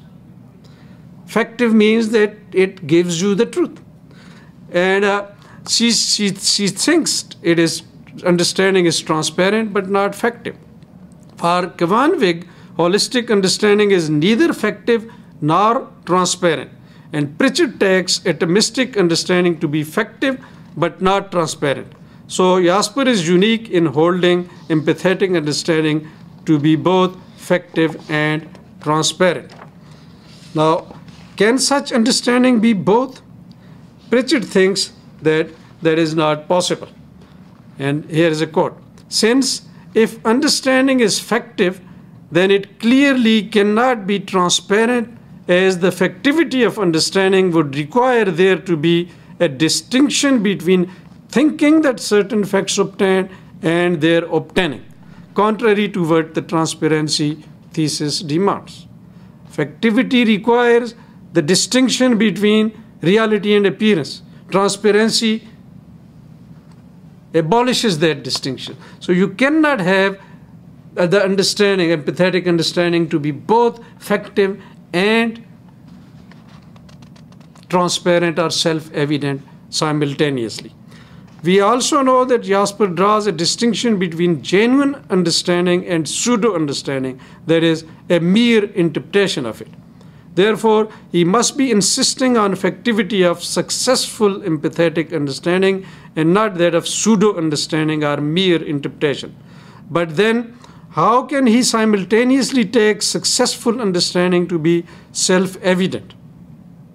In case of understanding something as self-evident, we cannot apparently draw a distinction between genuine understanding and an appearance of it.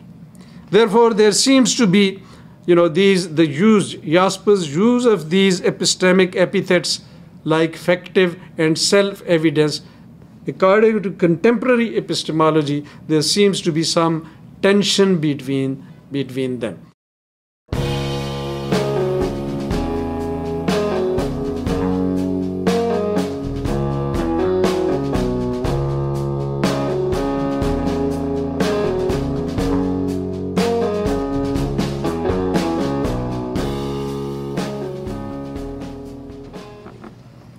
Good evening, and thanks for all of you for coming out tonight. So I'd like to welcome you to the second session of the Karl Jasper Society of North America. So my name is Nils-Frederic Wagner. I'm from the University of Ottawa, and I'm jumping in for Professor Elena Olsen, who couldn't be here tonight due to an illness, but he sends his greetings to all of you. So we'll have 4 speakers tonight for this session, and we'll start with Andrew Gluck, then we'll have Alina Feld, Lydia Voronina, and Elena Bezzubova. I'm sorry for pronouncing your names poorly. And I also would like to welcome our commentator, which is Dr. Thomas Rockmore from the Peking University. So we'll proceed with the session as follows. So start with Dr. Andrew Gluck and his paper.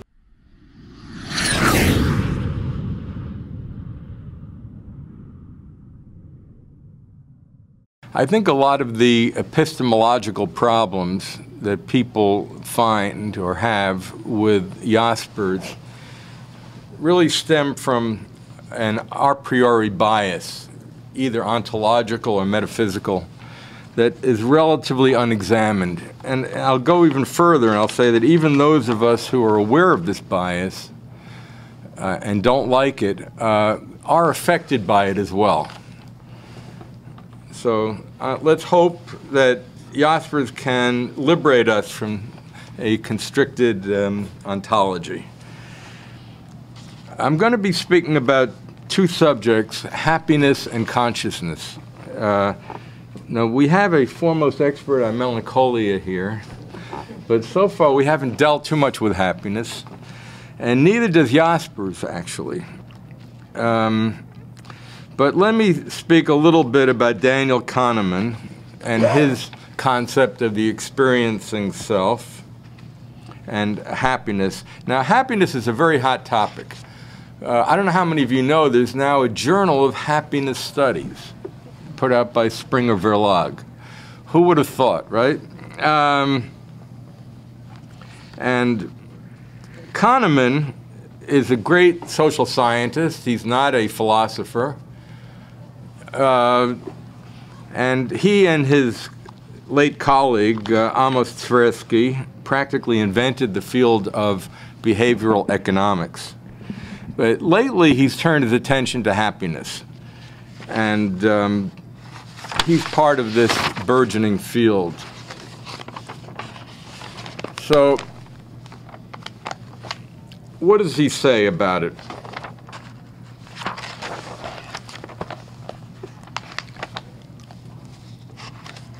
He gives a description of a vacation that he took that went wonderfully until the very end, and then something occurred at the airport, some disaster, and whenever he looks back at this vacation, he can only see it as a disaster, even though he enjoyed it the vast majority of the time. So he says we have two selves. We have the experiencing self. That's the one that, you know, kicks in when you ask somebody, how are you feeling now? And then there's the narrating self, or the remembering self, the one that tells us stories and plans for the future. Maybe a better example that he gives, you go to a concert, wonderful symphony. You enjoy every minute of it until the very end. And then you hear this horrible screeching sound. The whole thing is ruined. Now, why is this? It seems totally illogical that we can't benefit from or enjoy those moments of happiness that we had. Well, his explanation is an evolutionary one. He says the creatures that survived were not the ones who enjoyed themselves smelling the flowers. The ones who survived are the ones who made it to the end, so in order to reproduce. So we're concerned with good endings. If it doesn't end well, it might not as well happen. So now, of course, Kahneman and his associates don't just rely on evolutionary theory. They also, create experiments. They're psychologists. Here's a very good experiment.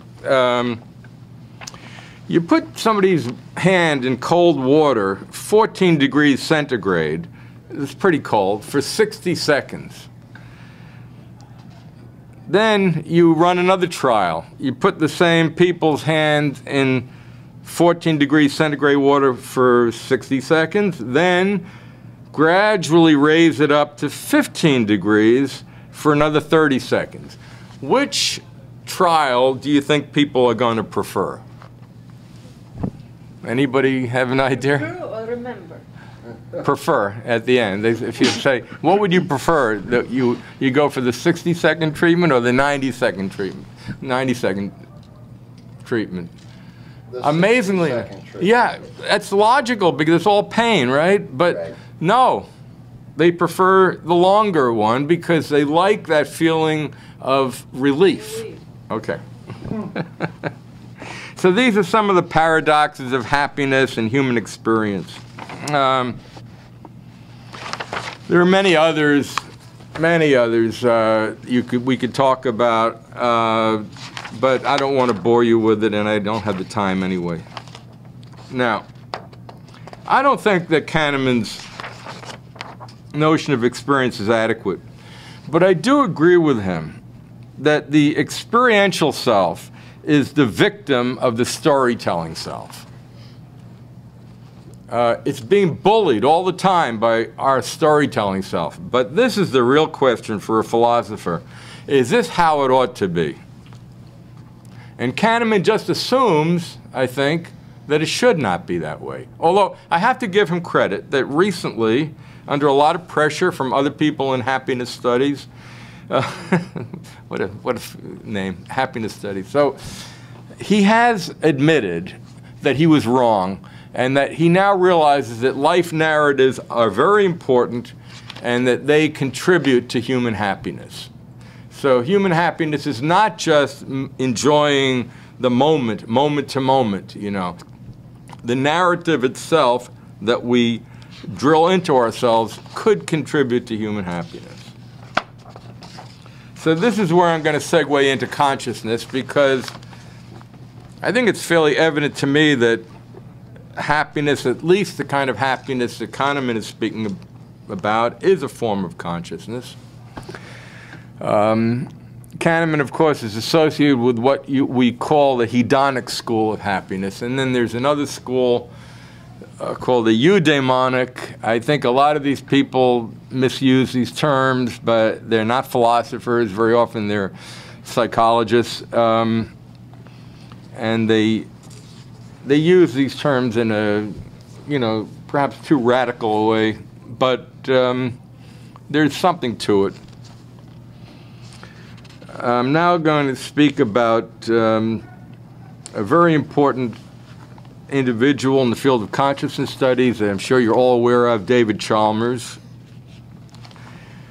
and the hard problem of consciousness. So this is the question. Why is there consciousness at all? Why do we experience anything? That's the hard question. Now, let me just give you the easy questions first, but we're not going to spend much time on them, just so you get an idea.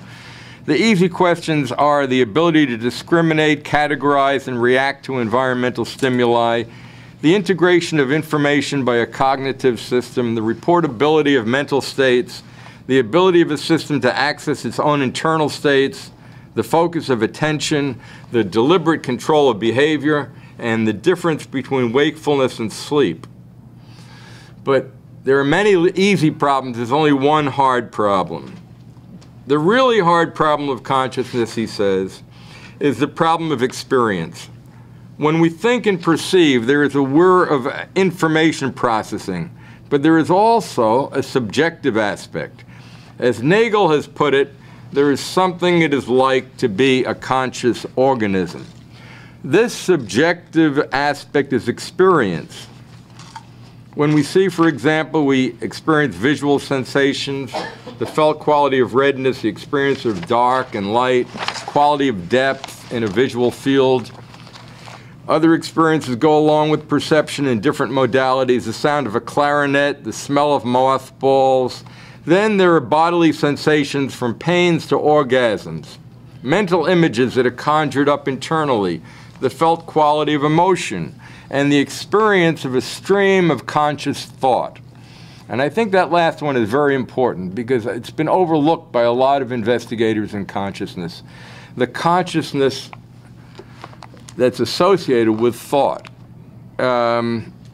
What unites all of these states is that there is something it is like to be in them. All of them are states of experience. Now, when he asks this question, why is there consciousness at all? A lot of people laugh and say, well, of course, consciousness confers some evolutionary adaptive advantage. That's why there's consciousness. Originally, there was no consciousness, but some creature, by mutation, was conscious, and it was able to somehow be a little more flexible, or this or that, or figure things out, you know. Okay, so I shouldn't speak for Chalmers. I'll speak for myself. But he would probably agree with me.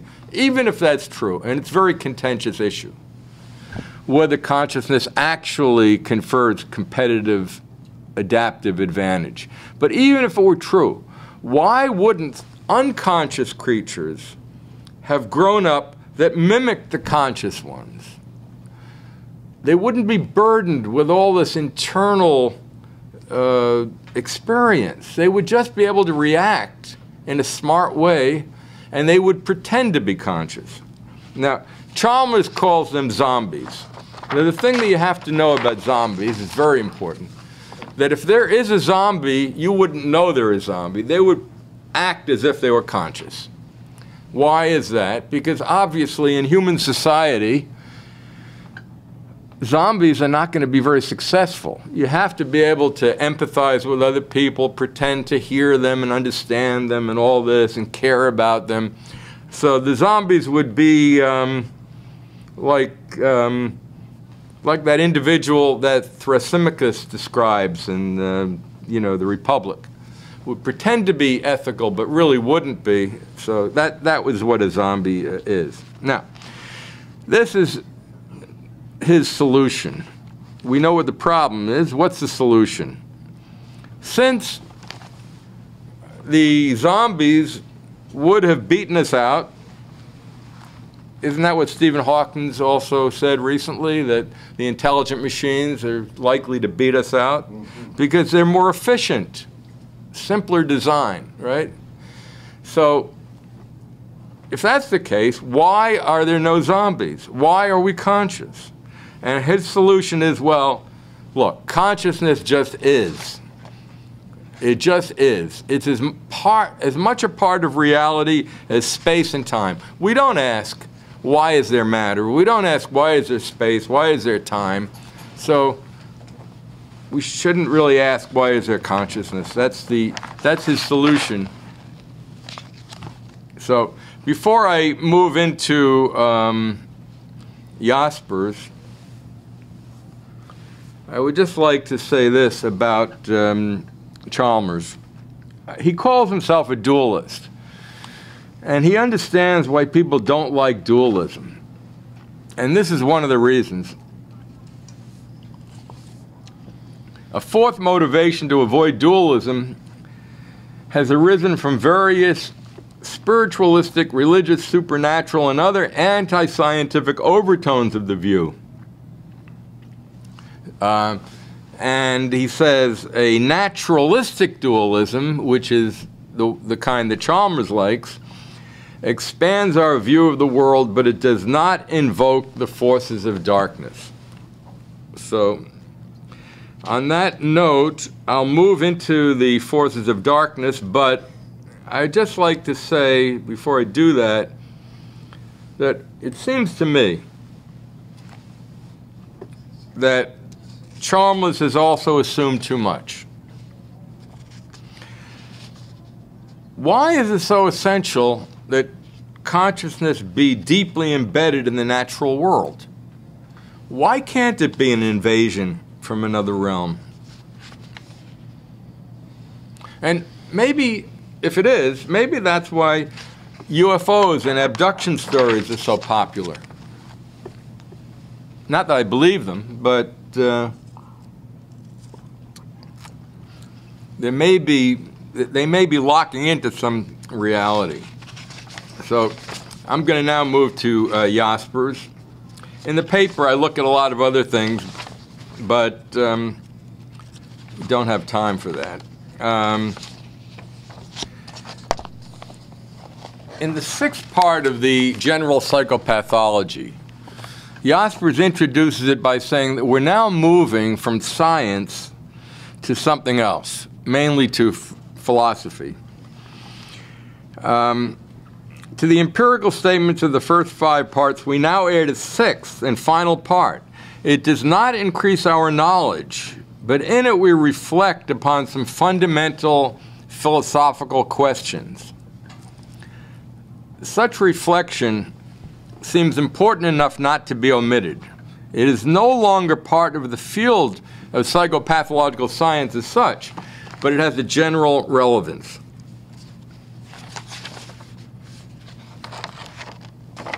At times he calls this understanding that he wants to convey to us faith, and sometimes he calls it pre-knowledge. Here's an example. We recognize in ourselves something which we do not know and never otherwise experience in the world, save in communications with others. What do you suppose he's talking about? Freedom.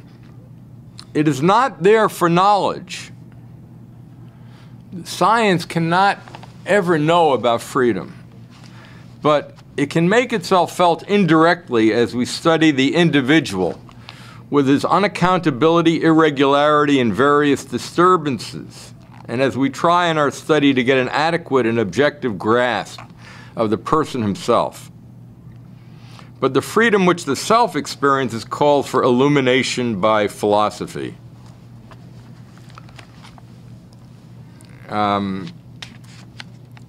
Then he speaks about man sensing his own finiteness everywhere and can never be satisfied with it. He seeks after being itself, after the infinite and the other. Only this can give him satisfaction. Now, I think the metaphysical basis, maybe that's not the right word, but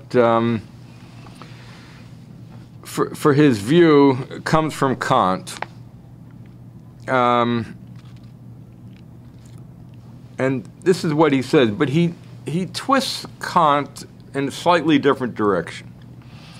Kant grasped that the world is not object, but idea, and that which we know is always in the world, but never the world.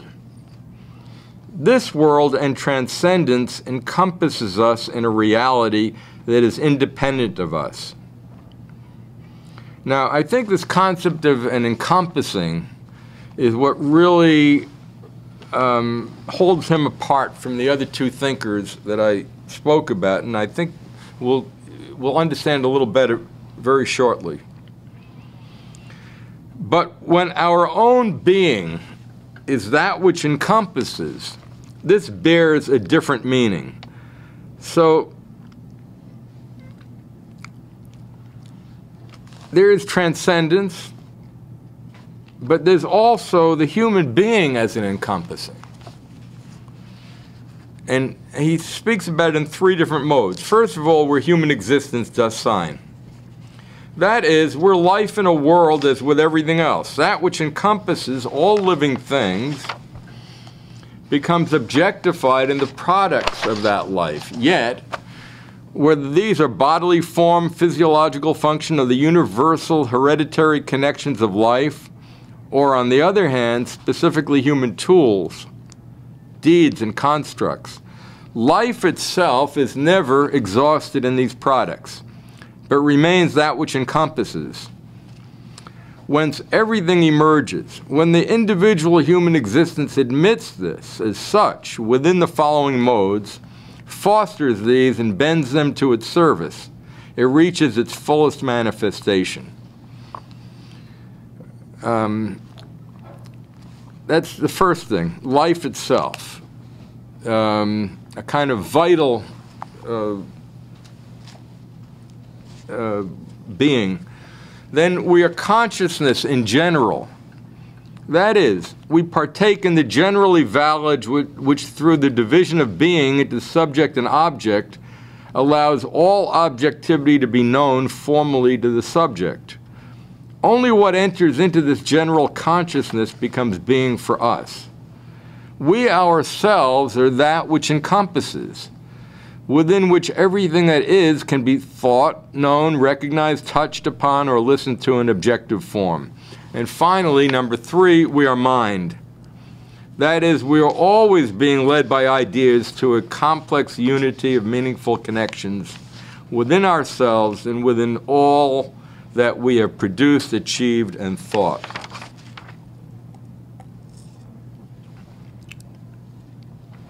Now, I think of those three modes, the only one that the previous thinkers might be able to relate to at all is the first. And even there, we find that Chalmers has a distinct dislike for biology, far prefers physics, so he might not even like that first mode. But it seems to me that among many modern epistemologists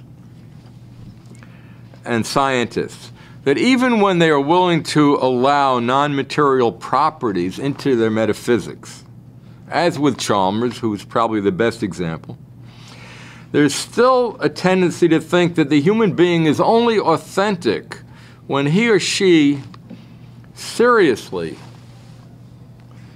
is acknowledging and coordinating it himself or herself with the physical world that encompasses us.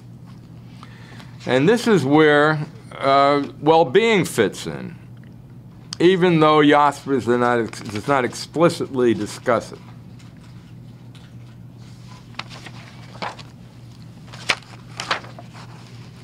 Now,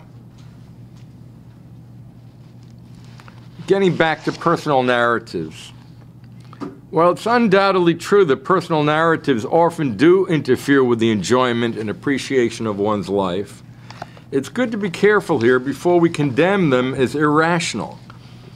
They also have the potential to enormously enhance the appreciation of life. In fact, what would life be without a personal narrative?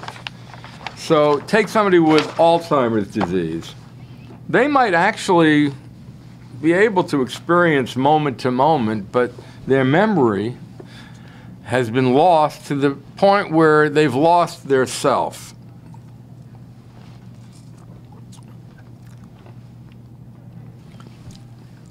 So to get to the conclusion here,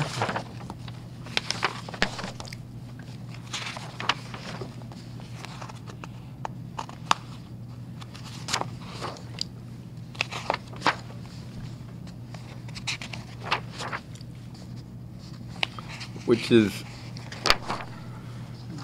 I would suggest that for at least some individuals, the formula for happiness and fulfillment is exactly the converse of Tolstoy's opinion regarding families.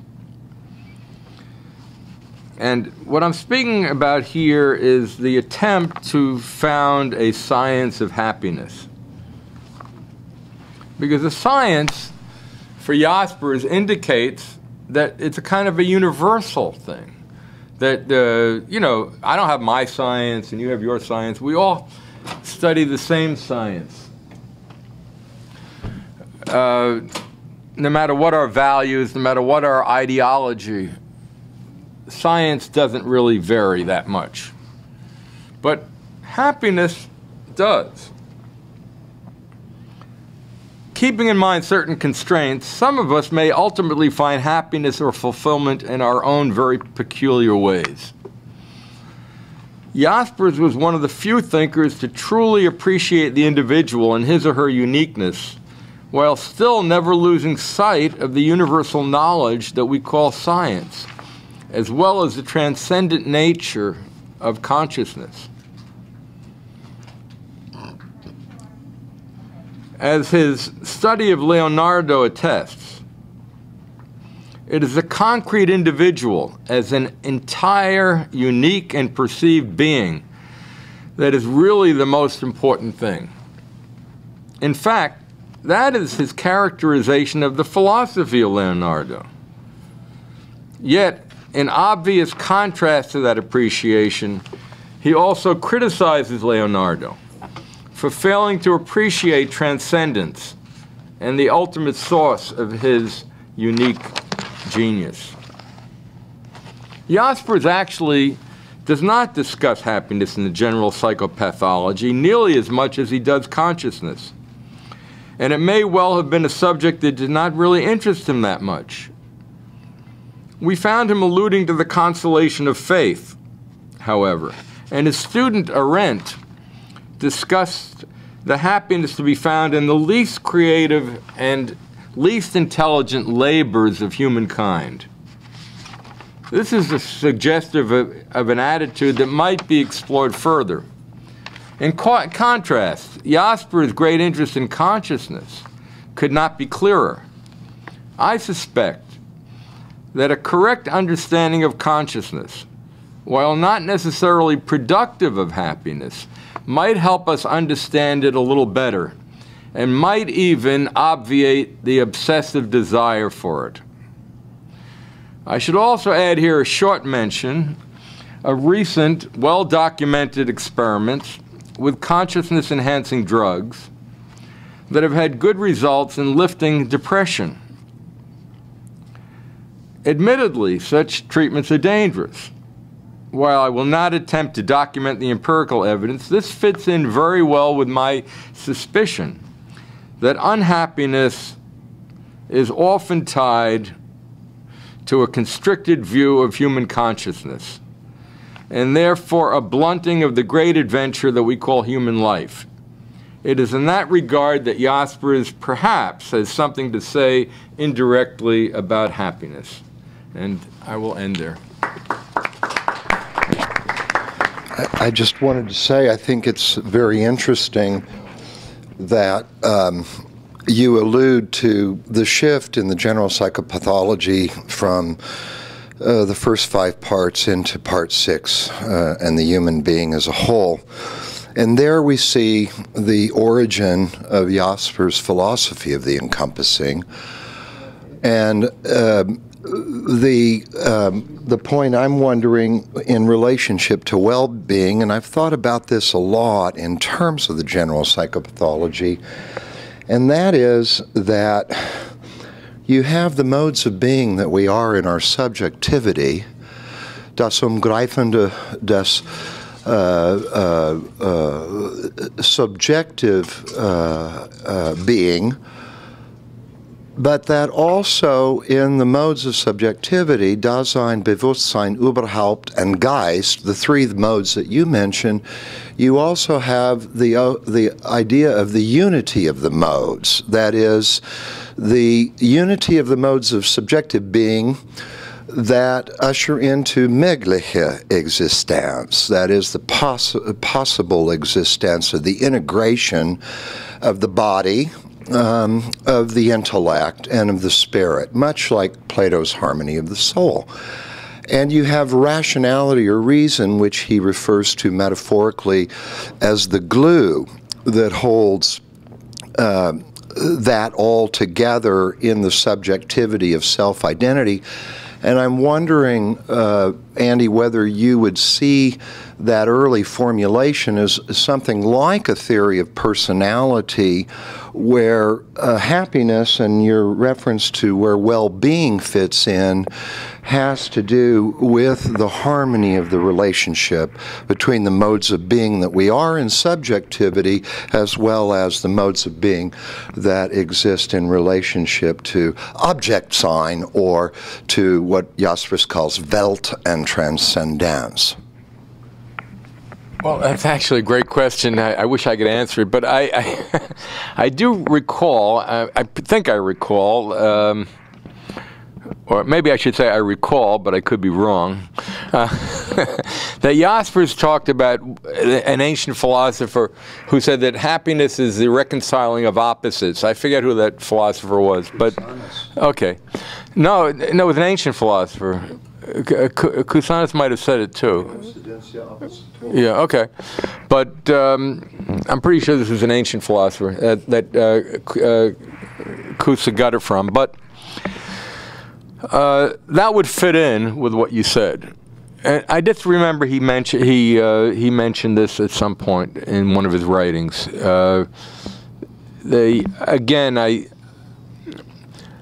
I think Jaspers had a great respect for the individual and understood that every synthesis is going to be different, and that there's no one way. I have a question about the fulfillment and happiness. I don't think that fulfillment does not necessarily be something which we call happiness. Experience can be traumatic, and the stories, as you say, narratives, could be the way to conduct a therapy. And therapeutic experience sometimes, instead canceling what was bad in experience, just do just the opposite. It confirms it, because traumatic experience could be necessarily productive for human existence. So a person, my point is that a person cannot necessarily come to conclusion, to the end, something what you call happiness. To be unhappy, it doesn't mean to be not fulfilled. Just the opposite, to feel the reality of life, especially in religious experience. Take the Francis from Assisi. He wanted pain because he wanted to be happy. I also I would refer to a lot of experienced artists and musicians would feel, poets. The pain is the source of pleasure, and they're not like perverted mentality or something. They are creative personalities. So it's more complex than you portrayed. So. I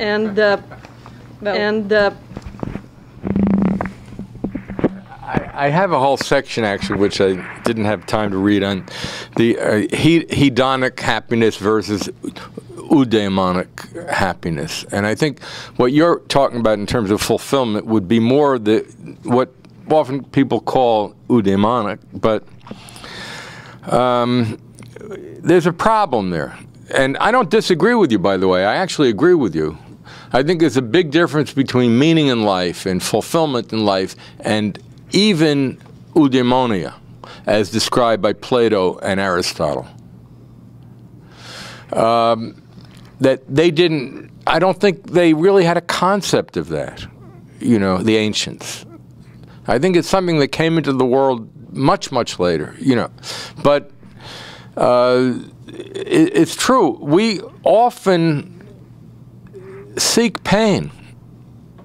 We feel that there's meaning in suffering, and this is something that the school of happiness, whether it's a hedonic or eudaimonic, often doesn't really recognize.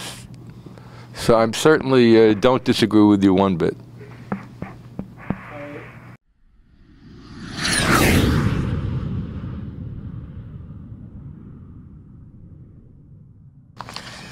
So good evening.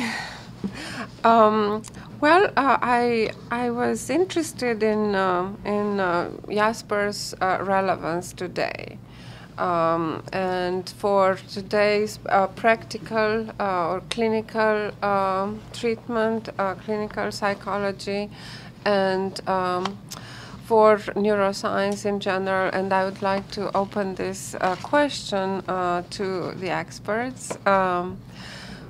But in order to do that, I will go through, I will consider Jasper's and briefly Jasper's descriptive phenomenology, and briefly other two models of phenomenology, and that is the philosopher-psychiatrist Ludwig Binswanger and Michel Henry.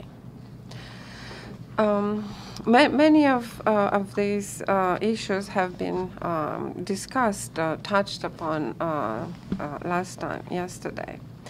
So let's see. Karl Jasper's General Psychopathology was, as we know, published in 1913, 100 years later, and 1 year, in the face of the radical transformation of our world, no less in the domain of neuroscience, we can ask, has Jasper's psychopathology been overcome? What is the status of his project within psychiatry today? And what is credited to Jasper's today as the general psychopathology main contributions?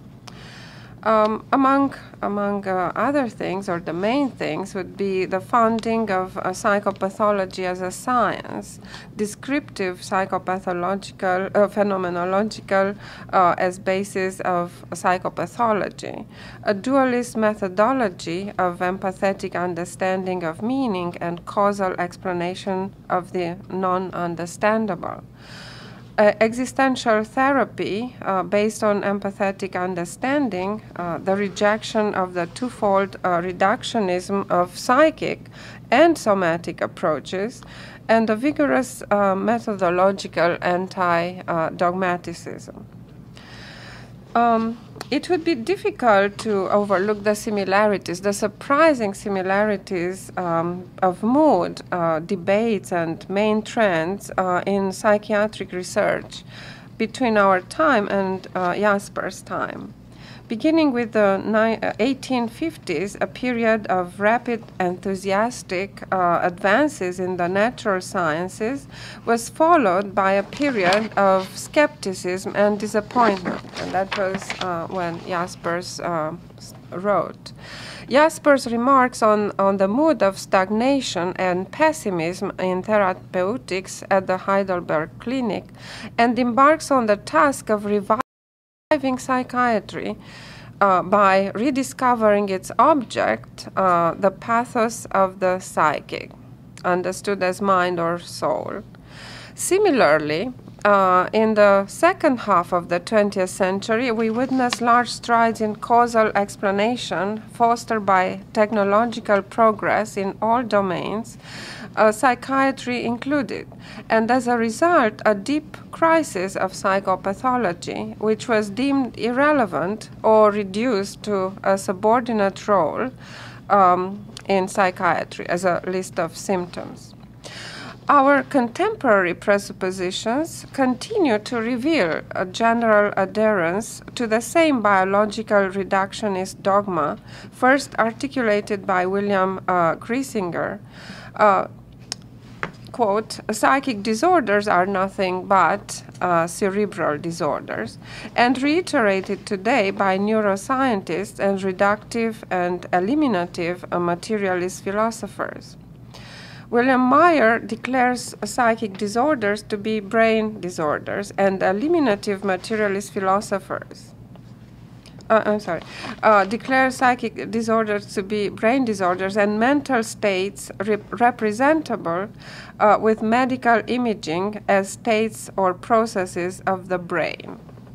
A step further, Paul Churchland urges us to abandon folk psychology altogether as unscientific obscurantism, a completely misguided superstition similar to erroneous causal concepts of the past, such as the phlogiston and witches, that evidently should not be simply renamed, but must be radically eliminated and replaced by real science. The Diagnostic and Statistical Manual of Mental Disorders, starting with the 3rd edition, though anti-theoretical, is marked by unquestioned empirical reductionism. The Hempel-Oppenheim model of logic empiricism leading to the objectification of psychic phenomena. But now there was a paradigm shift. However, in the last decade, there has been a shift away from pioneer self-assurance to more mature or skeptical attitudes. Jasper's questions and positions are becoming timely again. Christoph Mund explains that the extreme paucity and impotence of the DSM categories, for example, the incapacity to validate separate clinical syndromes and radical objectivism that eliminated the view from inside based on empathy, provoked dissatisfaction with the present reductionism and reconsideration of theories promoting a more nuanced and comprehensive interpretation of mental pathologies. We are witnessing a reformulation of the debate about the epistemological, therapeutic, and ethical value of extreme reductionism, and an increasing skepticism about it. In terms of psychopathology, Jasper's psychopathology, this context explains the renewal of interest in the role of Jasper's psychopathology in today's psychiatry. According to Stanchialini and Fox, after being neglected and dismissed as unscientific or a stopgap devoid of epistemic value, psychopathology is returning. Jasper's investigations, both in methodological understanding and in non-understandable, and clinical matters defining delusion and self-awareness, give rise to new debates. There emerges an awareness that psychopathology may be a sine qua non discipline for psychiatry and clinical psychology. Thus, descriptive psychopathology provides a common language and ground for psychiatry, a heterogeneous discipline whose adepts approach it from different angles, such as neuroscience, depth psychology, sociology, philosophy, each with its own language, method, and practice. Descriptive psychopathology thus bridges the gap between understanding and caring, epistemological and ethical paradigms between human and clinical sciences, and defines what is abnormal and what is human in the irrational and incomprehensible.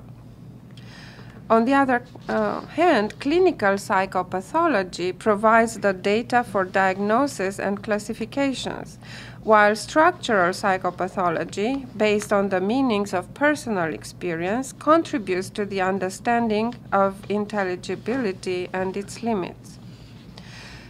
Jaspers founded psychopathology as a science with its own object, methodology, and critical conscience of its methodology in Werner Jansarik's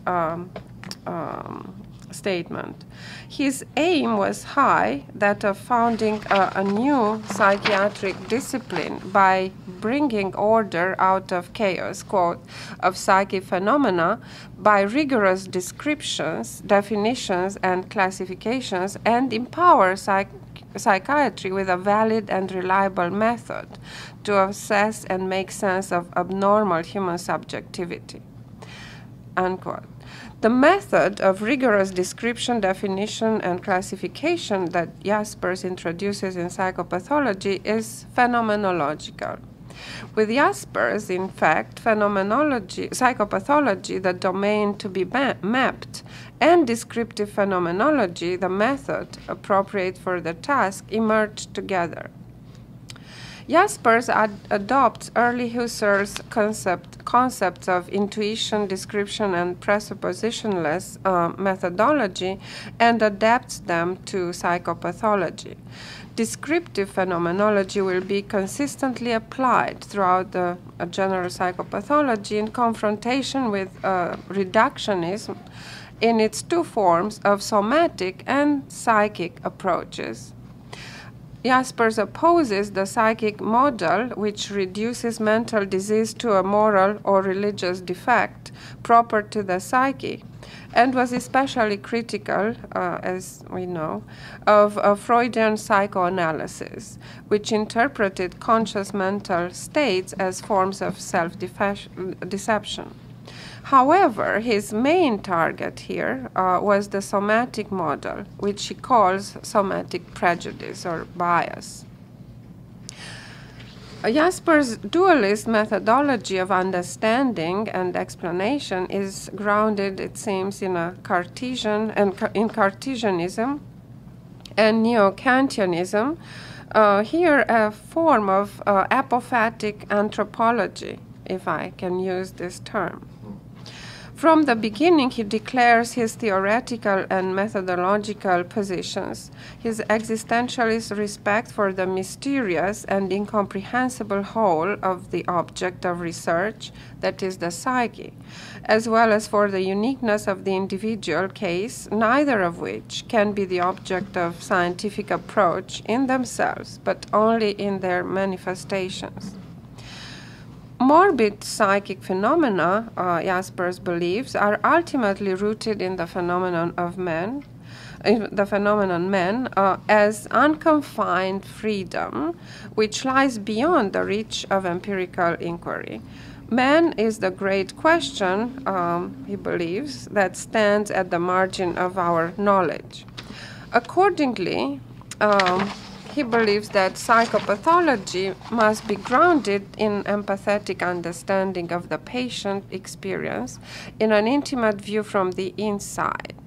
For therapy to take place, a profound relationship must be established between patient and psychopathologist, one in which authentic communication occurs.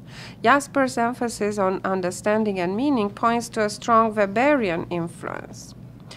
However, there is a moment, especially in schizophrenic delusion, when the non-understandable is reached. The abnormal psychic states differ from the normal states by arising endogenously as a psychological irreducible.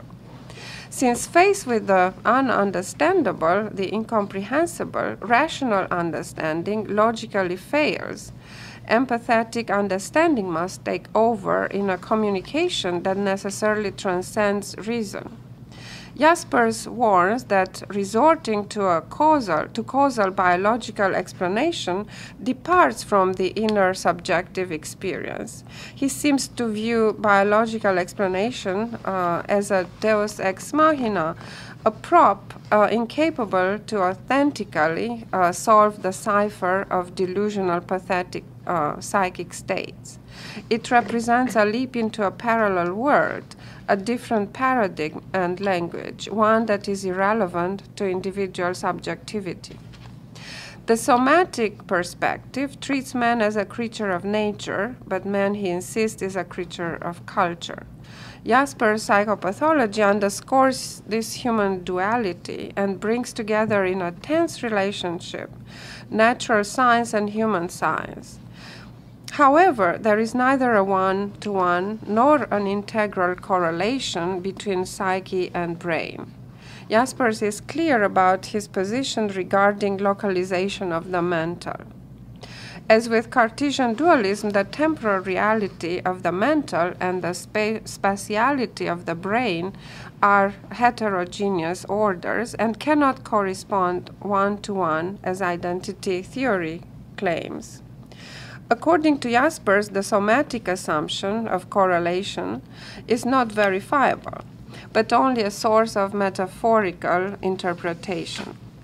In relation to the methodological shift from empathetic understanding of individual existence to causal explanation, Jaspers discusses theory formation in psychopathology, Karl Wernicke and Freud, von Gebsadel and Strauss. Under somatic prejudice, at the moment when the alien, the non-understandable, is encountered, Occam razor is applied and the drive for causal explanation takes over. Opaque sources beyond consciousness, such as physical events, phases, periods, brain malfunction, disturbance in basal events, vital inhibition, repressive unconscious, non-time demons. The biological replaces existence itself. While both existence and the biological are impenetrable and incomprehensible, ultimately, only existence is, Jaspers reflects, capable of an infinite illumination. He is critical of the shift from meaningful understanding illuminated by existence to explanation that leads to a therapeutic appropriate to somatic fact. Jaspers does not deny validity to the latter, but criticizes the confusion of the two that fosters a non-philosophical philosophizing, he calls it, and a pseudo-knowledge, respectively. The psychic and the somatic versions of reductionism, both dogmatic and unscientific, both biased and false. From a scientific perspective, the theology of the eclipse of or loss of God, for example, is as empty a hypothesis as is a disturbance in vitality. Now, if this refers to one of the major states that he is looking into, melancholy or depression, but also of aspects of depression present in other disturbances like schizophrenia. Knowledge of life should not attempt to simulate scientific knowledge. He explains that the totality of human life and its ultimate origin cannot be the object of any scientific research.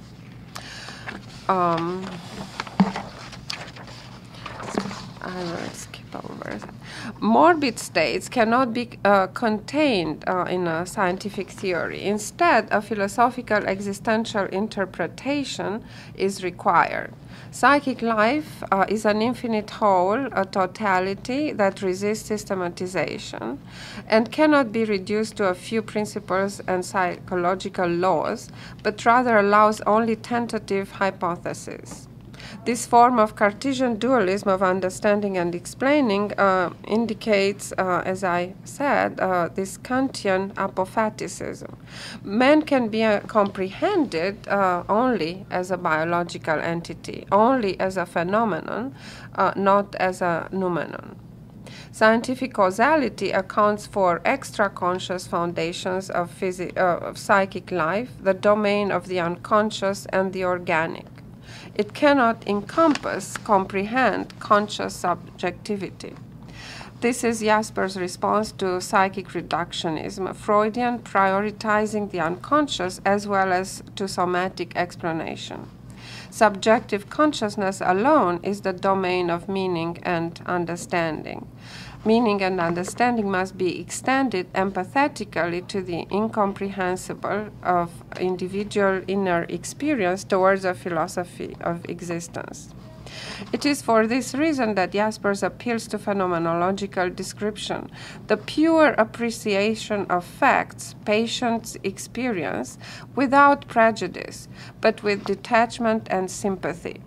This description involves a sui generis epoche, and precludes any attempt at definition, generalization of morbid conditions. This is the reason why the major psychosis, melancholy, manic depression, schizophrenia, epilepsy, appear as particular constellations of symptoms rather than as fully defined and classified morbid entities.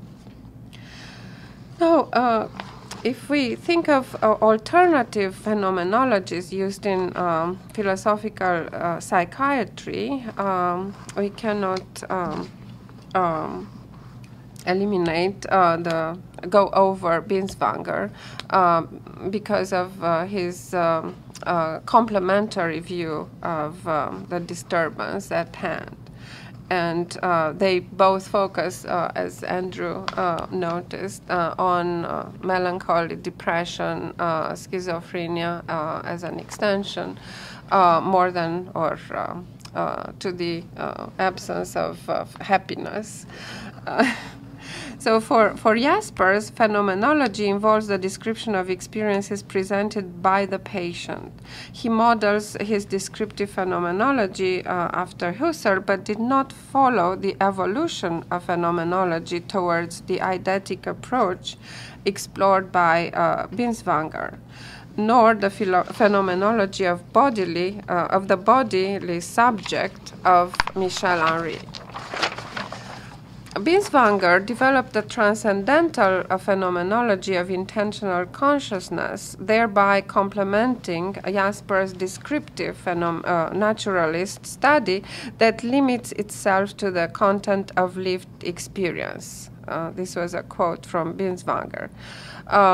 and he places von Gebsattel and Minkowski in the same category.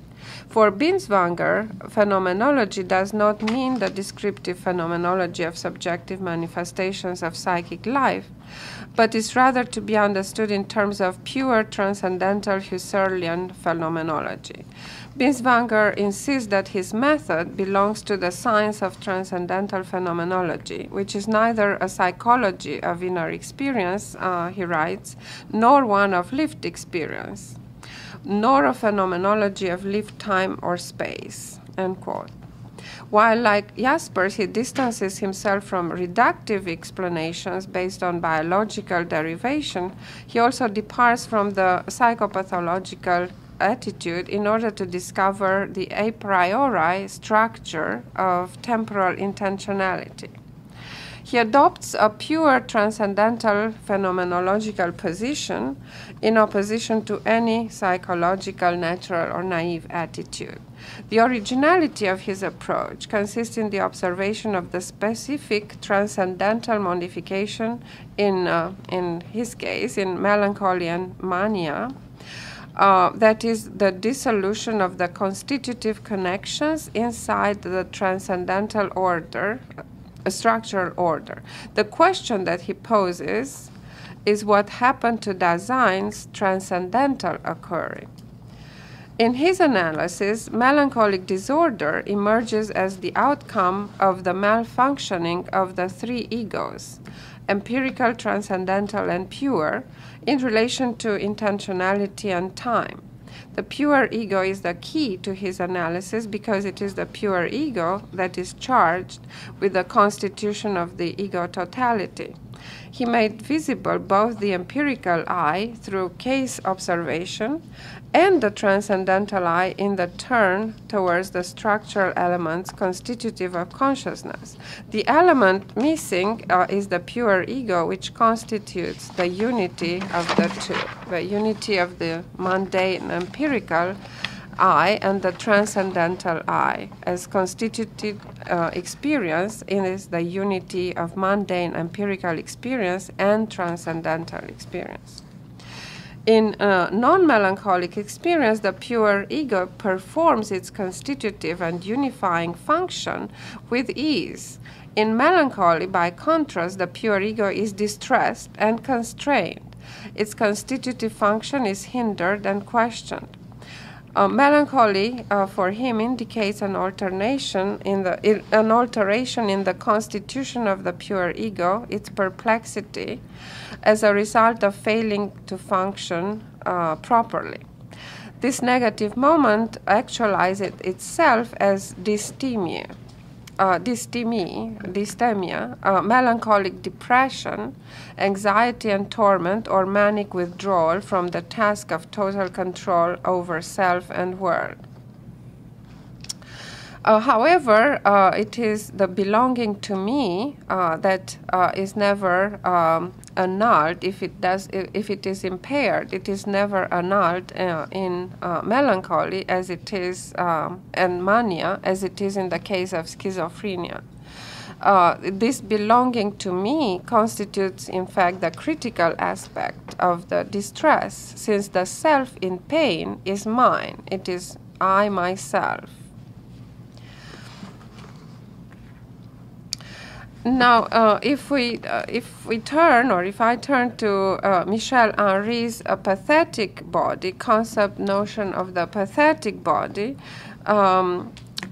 we exit both Jasper's phenomenological description and the transcendental description towards an integrative understanding of being.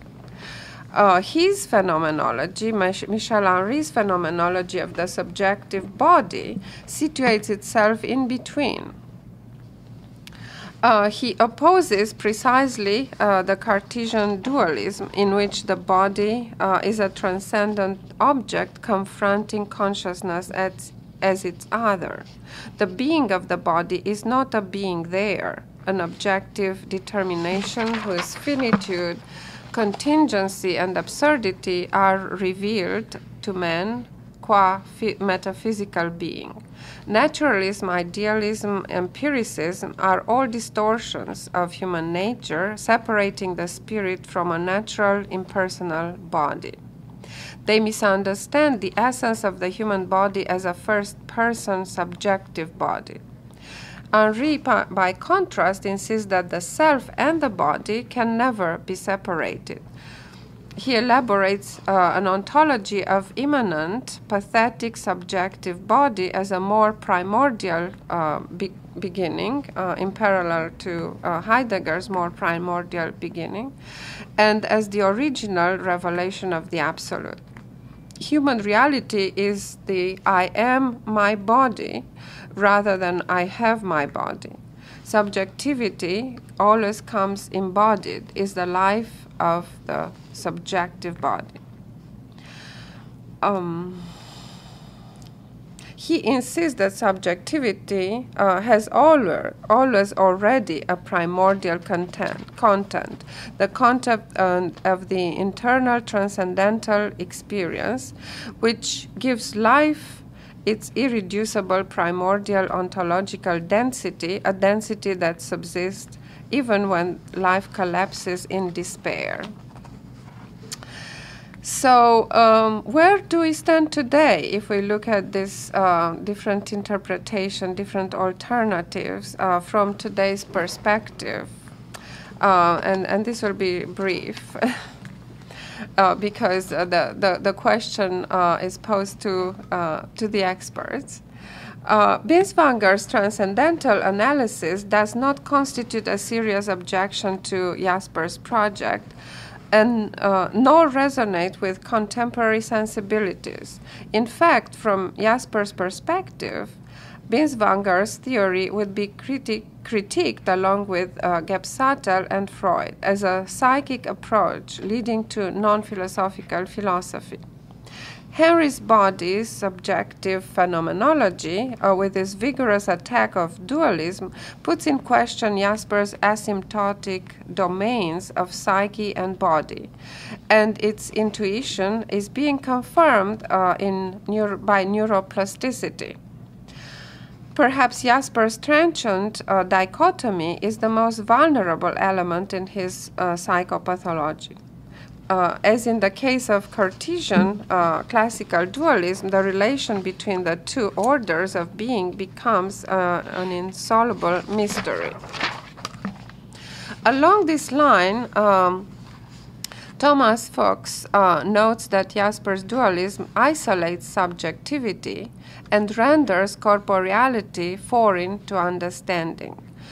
He explains that science itself has been proven to be subordinated to cultural paradigms. The brain is now known as a historically and socially constituted organ, translating biological processes and subjective experience back and forth, which neuroplasticity has made evident, and neuroplasticity has made evident that mind and body are engaged in a circular interplay. So Henri's subjective body seems to be a more adequate philosophical hypothesis for present-day research and mood than Jasper's dichotomic being.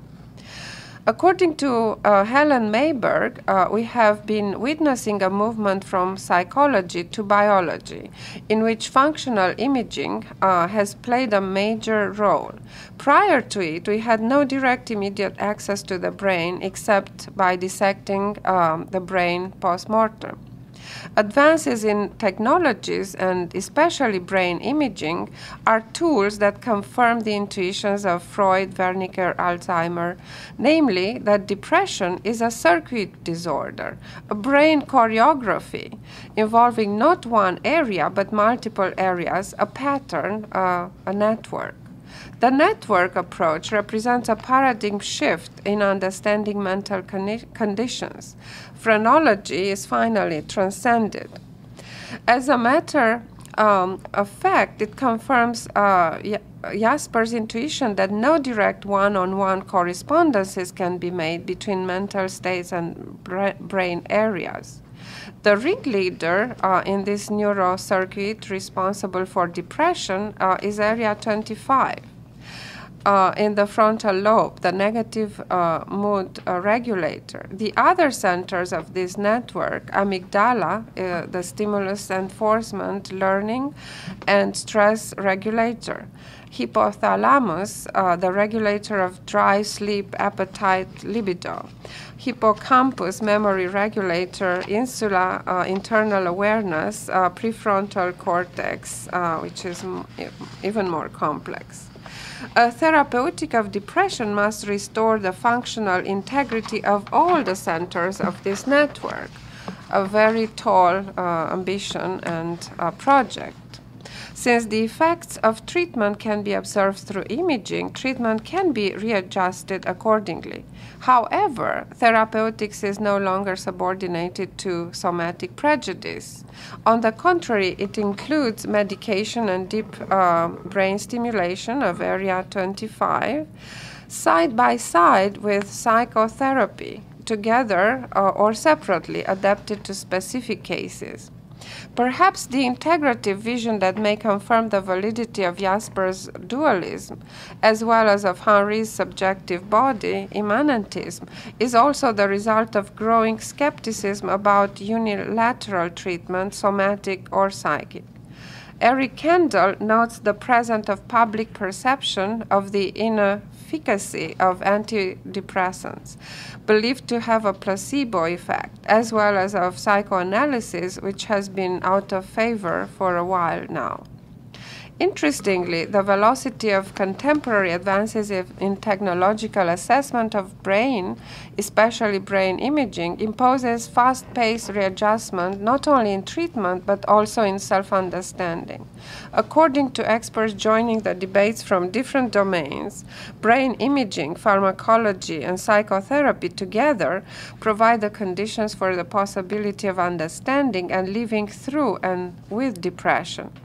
Peter Wybrow insists without self-understanding, the genetically prone to depression, once the first episode is triggered by a life event, will not be capable of responding to treatment.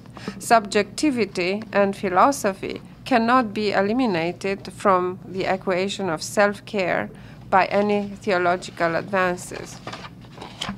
Now, this is a humanist and generous view, one that confirms both Jasper's and Henri's. Would then a step further into design analysis be warranted in today's psychiatry? And if so, what would be the, how would it be accepted? The idea that pathos or suffering is good for you.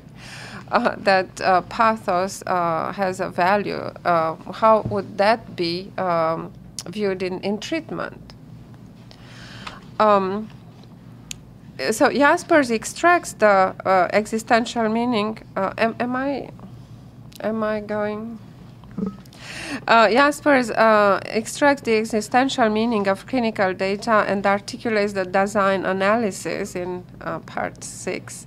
The existential evidence gathered in Heidelberg is put to use in his concluding philosophical reflections on the nature of being human and the value of liminal situations for authentic existence.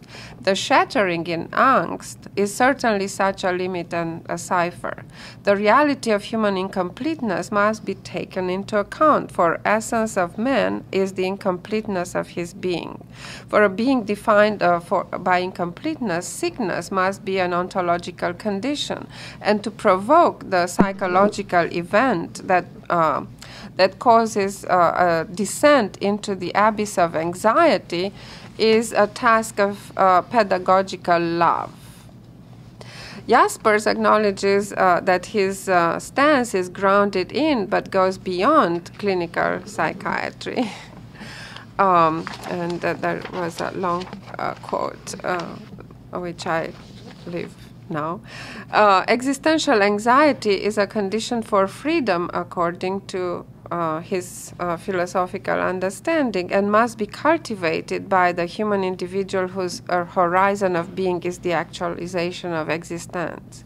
For Jaspers, as for all philosophers of life, the beginning of authentic existence originates in angst. It is only through confrontation with the limit situation of psychic pathos that the individual reaches deep sources of existence, thus of creativity. So, what is today's answer of sufferer and psychiatrists, public and scientists, to this kind of claims that freedom and creativity are grounded in the abyss of anxiety, that melancholy is a creative response of the three egos, that subjective immanentism is always pathetic? And more importantly, what does this answer reveal about late modernity, global, apocalyptic, and singular modernity? So.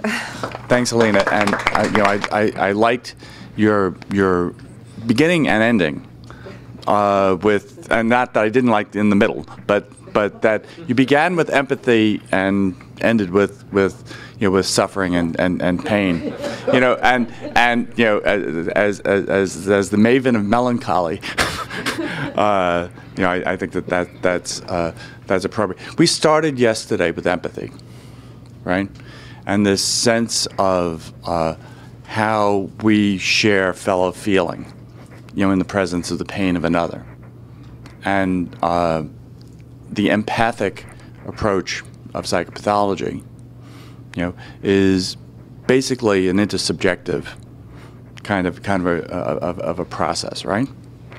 So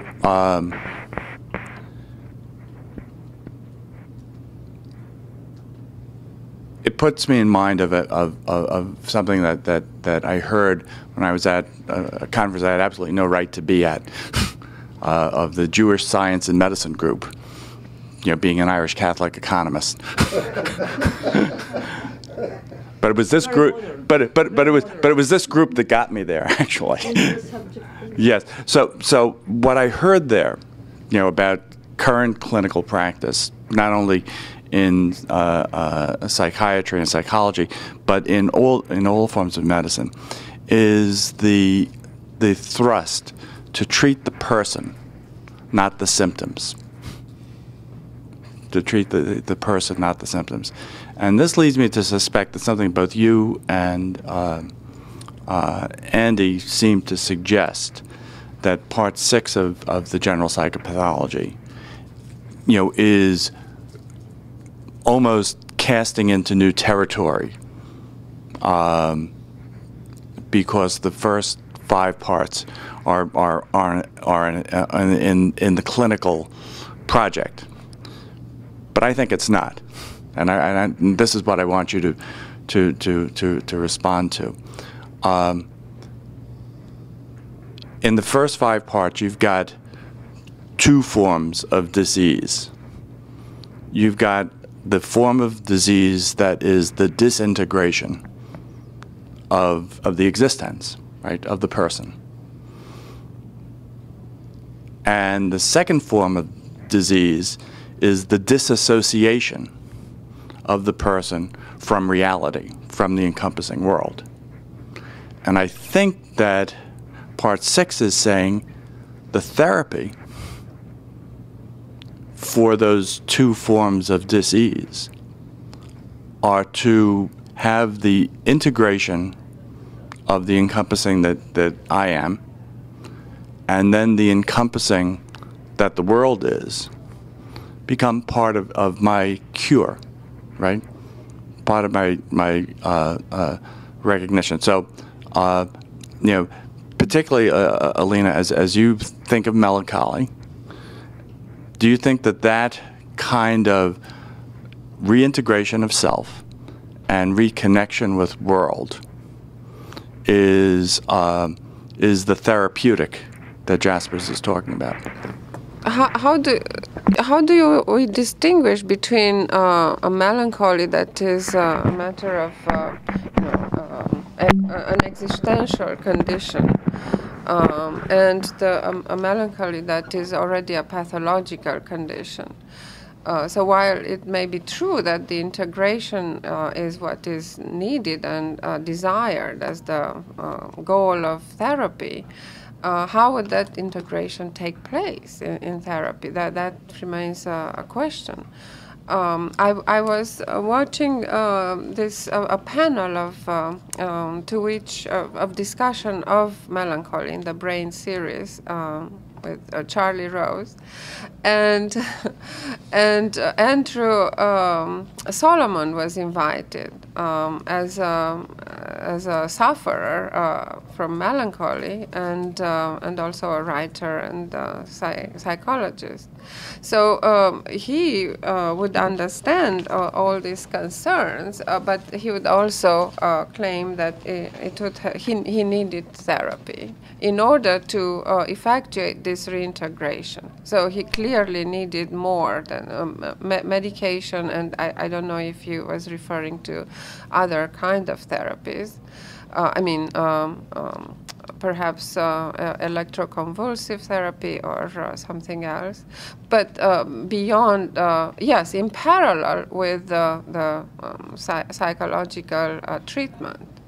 So if that is the case, that's why in my study I tried to stay away from the pathological. Because entering there, you have to bring the individual to a place of capability to think and to function, and only in parallel, as I said, with talk treatment or psychotherapy, or at some point. That's true. But the dualism would remain, in other words. So you need both to treat immediately, in some cases, the body, the biological, and in parallel. So there is a sense of dualism, even if ultimately the being itself is not split, is not cut off in two. But the two orders are so heterogeneous or so different at their extremes that you need different kinds of treatment. But I don't want to enter that ground of therapeutic on my own. Yeah, I think, Luca. A very quick question. I don't know if I got it right, what you said, but I was particularly interested in the passage where you say that in a situation where, for example, we are confronted with psychotic symptoms and empathy or genetic understanding fails. If I understand well from your talk, I got the impression that somehow Jasper's view would be that somehow resorting to explaining would be a wrong approach. I don't know if I got it right, but in fact, from my understanding of Jasper's, I would say that his view that when we are confronted with this ununderstandability would exactly be where there is a sign of a biological process, as he called it, and as Kurt Schneider, after him in his psychiatric school, called it. And therefore, it would probably be warranted to have also that perspective. Obviously, that wouldn't mean that a person obviously cannot be reduced to his brain, but I would say that in his view, in that particular moment, a biological perspective would be a valid approach within the epistemological limits of that approach. Thank you for the question. I'm not sure I understood. I think Jasper's, for me, is not clear here. Because that was the main problem, the main question. How do you empathize? How do you get to an understanding of schizophrenic delusion? can you still claim, or can you still try to empathize, and what would that mean? So, so that was the non-understandable. How do you, when you reach that state, what do you do? And it seems that Jaspers would continue to claim that empathy is the way, and that resorting to something else would distort, or even if you do, then you have to integrate them in the whole picture. But that is not clear. Perhaps somebody else can help me here. Could I render an opinion on that? I think that there actually are grounds for thinking that in cases of the ununderstandable, the Jaspers might veer towards a biological explanation. Certainly, it's those cases that are not going to respond to talk therapy. And I mean, we know so much more about the brain now. We know so much more about practical interactions between drugs and brain and you know, other modalities than he did, that I don't think we can really speak intelligently about what he would say today with the knowledge that, you know, he didn't have then.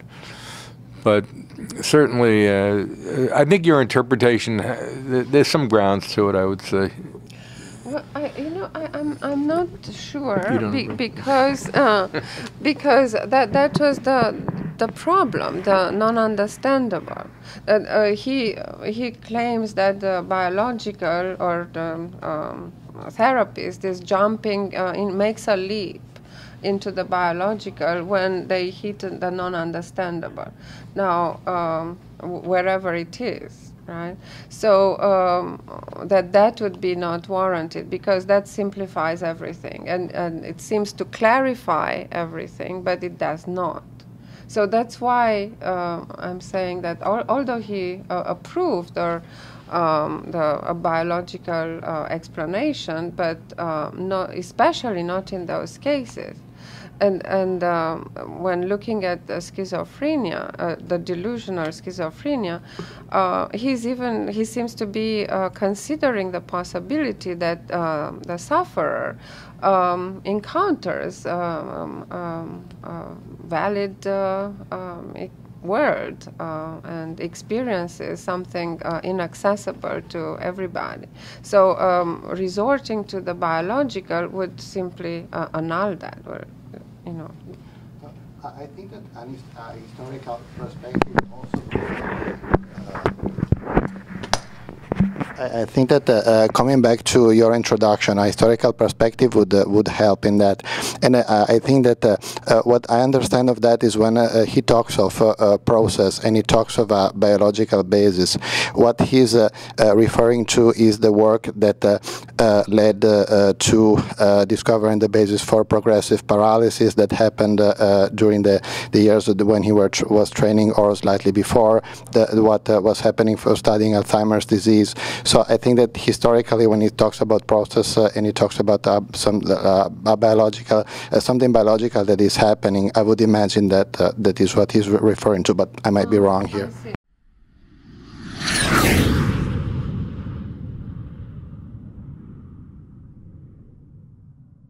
So my paper is about the dynamics of the self in phenomenology as related to the self, no self debates in neuroscience today.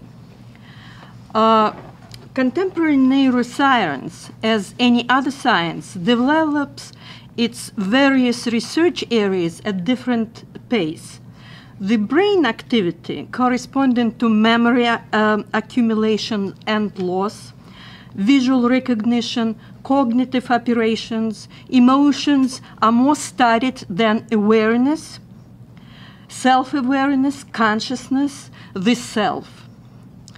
And as two leading specialists in the field mentioned, neuroscience of self and self-consciousness is in its very infancy.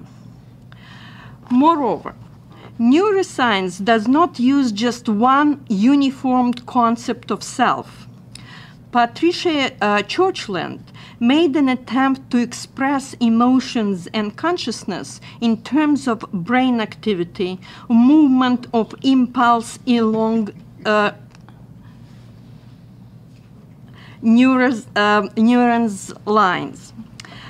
But Antonia Damasio stands for the proto-self, core self, or core consciousness, which play some kind of meta-control function in the brain activity involved in perception. One of the reasons why scientific research in the area of consciousness and self-consciousness advances slowly might be a conceptual confusion about the self, its profiles and its functioning in the whole sphere of personality. In other words, different scientists understand something different under the same categories related to the self. Hence, preliminary conceptual disambiguation of these notions is very much needed both for the further scientific progress in the field and deeper philosophical understanding of realities behind those notions. However, one should avoid traditional line of criticism of scientific reductionism in the analysis of consciousness and self, like Colin McGean demonstrates in the recent article in New York Review of Books. If we do not see profound novelty of the most recent scientific data related to the brain functioning and keep on talking that the consciousness cannot be played down to chemical reactions in neurons and keep on opposing it as unique conscious substance or entity, we do not help ourselves in metaphysical way either. After all, precisely giving up Aristotelian notion of form, that is, welcoming a reductionist approach in description of natural phenomena, led to the intellectual activity which we call science today. What includes conducting research, formulating hypotheses, and performing experiments. Fortunately, in phenomenology, such procedure is not simply a preliminary operations, but constitutes a full-scale legitimate philosophizing which intends to clarify necessary conditions for the meaning of concepts in question. Phenomenology would fit the task because it treats consciousness the way it deserves, in my opinion. First, why is it so? It exercises such an approach to consciousness which does not reduce it to something which is not consciousness, mental states, linguistic structures, cultural archetypic mentality, religious entities, statistical experimental data or MRI measurements of activity of human brain. Second, it also allows dealing with consciousness as phenomena.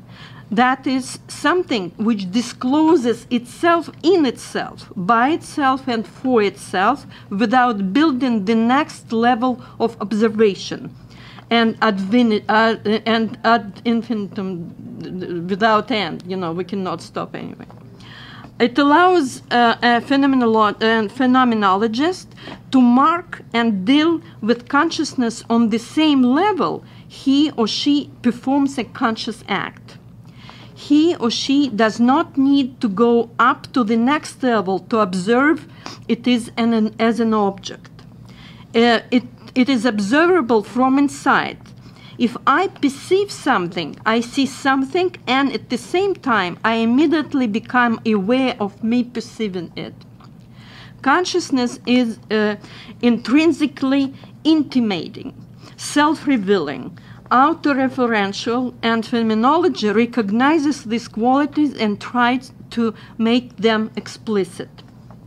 Third, it makes it possible for consciousness to be observable, but not to be a material substance produced by brain or other tiny gland in human body or spiritual entity dispensed into individual minds to be marked as the object of analysis. Jasper's concept of the transcendental comes up very handy here. Consciousness, though it is not identical with the transcendental, but very similar in one aspect. It is all what is beyond any thingness. And if it leads to some kind of out-of-the-world object, it is what Jaspers calls false transcendence. A true transcendence is always on the border between the object and non-object. So I move to the next chapter. It is self, consciousness, and self-consciousness.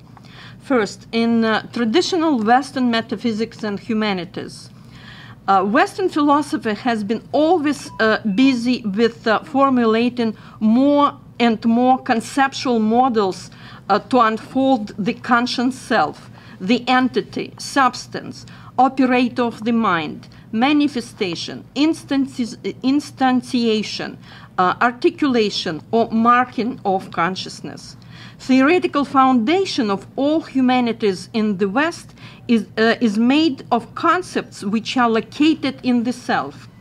Economics, perception, emotions, perceptions, sensations, free will, high cognitive operations, discourse and reasoning, imagination, identity, memory, artistic creativity, religious faiths, moral and legal responsibility, social and political behavior. In all these areas of human involvement, self is the substance or entity, central to any experience, culturally shaped, psychologically multi-layered, and religiously reinforced. But it is not clear what self is, whether it is a spontaneous source of all human cognition and actions, the result of the very same cognitive acts and actions, or both. On the other hand, there is a different metaphysics which developed an opposite view of the self as its relation to consciousness. Consciousness is viewed not as spontaneous, pulsating activity of the self or manifestation of the universal personal mind, infinite personal mind. It is awareness of all sorts, of object and people in the world, as well as sensing, feeling, and cognizing person. Buddhism rejects self as a focal point of reference and knowledge about consciousness.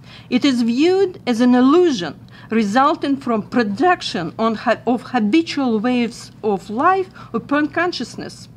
The self, Buddhists claim, is mistakenly becomes identified with a sequence of experiences held together and presented as a story.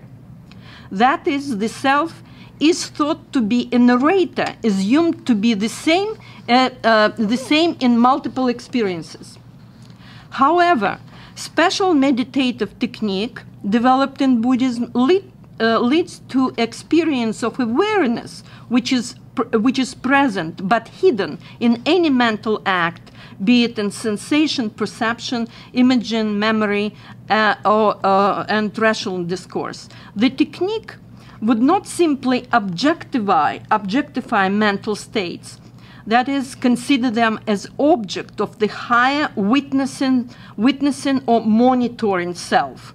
It allows extracting awareness as experience without destroying it in infinite regress of observation. It makes it possible for consciousness to expand and elucidate both consciousness as the agent of cognitive acts and consciousness as awareness of them. Not only Buddhists rejected self as an illusion, an obstacle on the way of reflective examination of consciousness. Other Indian philosophical schools, Advaita Vedanta for one, also claimed that though consciousness is reflexive and self-illuminating, it does not yield reality of self because it does not generate self as endured and standing on its own.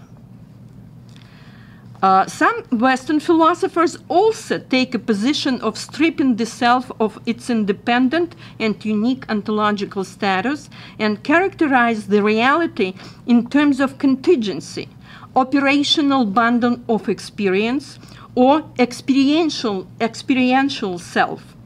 For the whole spectrum of these views, you can see the book Self, No Self, Perspective from Analytic, Phenomenological, and Indian Tradition, just recently published a couple of years ago. But the issue persists, whether consciousness is self-reflective, reveals itself, points to itself, and illuminates itself in any cognitive act without generating the phenomenon which we call self, or consciousness, which presupposes subjectivity, would necessarily lead to the subject as its major modes of appearance, which is given in experience is something I made a mistake here, I don't know. What is given in experience? Yeah, what is given in experience is given through I, through me, as a period through the first-person participation. And modus operandi as an enduring center of narration in changing the experience, and ultimately constitute the invariant self. In phenomenology, how it is in phenomenology. Phenomenology seems to be capable to navigate between substantialization of the self in Western metaphysics, ontological neutralization of self in Buddhism, and rejection of a self in some contemporary neuroscience, by some contemporary neuroscientists. Phenomenology starts not with the concept of consciousness, but experience in various cognitive acts, perception, sensation, memory, fantasy, etc., performed by a particular person. Any act does not only present an object, but contains a tacit reference to the pre-reflective subject interwoven into the act. Thematized in reflection, the acts reveal highly active agents of the experience, constituting the meaning of both what is given, the object, and how it is given, the subject. For our purposes, the explicating of self, we focus on the act pole of the experience. Constitutive elements of the perception are spacious and temporal. Constitutive elements of the sensation and impressions, which do not generate the meaning of a physical object, are temporal. Within consciousness, time, temporal position of the event is what is earlier, that is, what is earlier and what is later, is the only mechanism to differentiate between various occurrences. If one wants to move further in description of constitutive elements of the meaning of any act of consciousness, one must to understand how meaning of time is constituted. In analyzing consciousness, we come to the level on which consciousness and time are inseparable. According to Husserl, there are 4 levels on which the meaning of time is constituted: the objective flow of time, immanent time, internal time, and atemporal flow of consciousness. The first one, at the first level, the objective flow of time is suspended by Husserl in epoche in order to clarify subjective conditions for formation or constitution of the objective flow of consciousness from the future, flow of time from the future to the past. And we do not consider it because we are on the side of the object, not on the side of the object, not on the side of the we are on the side of the subject, not on the side of the object. So the objective time is suspended.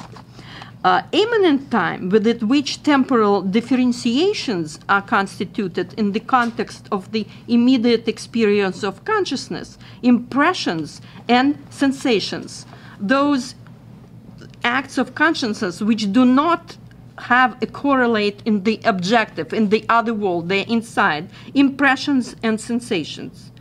Awareness of continuity and succession is on display to shape the meaning of the most elementary forms of consciousness. Husserl uses the metaphor of musical tone. The sensation of the succession is not the result of the succession of the notes. So if we have only one sensation after another, we actually do not have sensation of the succession. Those notes should be taken together. In order to hear a melody as harmonious whole, but not as a raw or momentary non-connected sounds, it is crucial to let the sound move totally out of the consciousness and retain it. Not let the sound move totally out of consciousness and retained somehow so that the following sound can be preserved as connected with the first.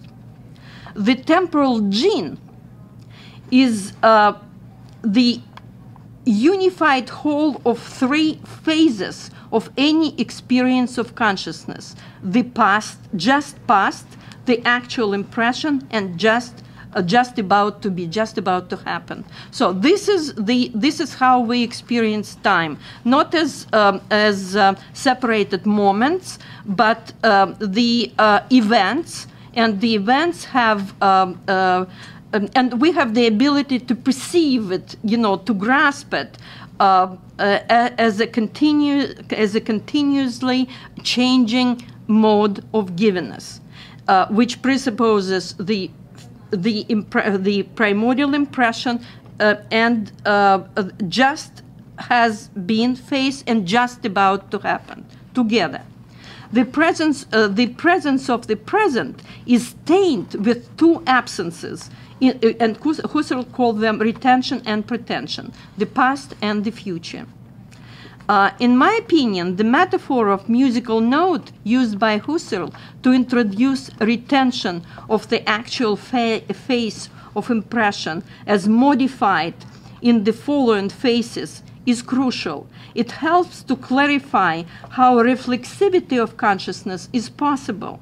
Retention of the primary memory, retention or the primary memory, Husserl called it the primary memory, is what just has been, is spontaneous, not conscious, not intentional occurrence of consciousness. It is intrinsically linked with the actual phase of perception or sensation, and it takes place in the present. This is how consciousness is capable to preserve and show itself. That is, express its reflectivity and self-awareness on the same level on which any act of consciousness takes place.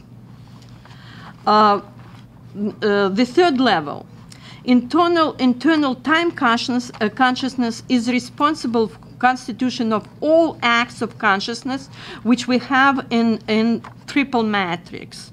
Impression, in the context of retention, impression in the context of retention and pretension. Pure consciousness is consciousness which retains all its acts. Nothing is fading out of both sides of intentional consciousness. They all are acts of consciousness. What we have here is that consciousness constitutes itself. Constitution is the how the object takes place in the act of consciousness, but in the field of consciousness, the act and the object are the same. That's why it is consciousness reproduces itself in acts. The intent and content in the act of is the act of consciousness itself, and it doesn't have to have the first impulses, something from the outside. This is it pulsates, and it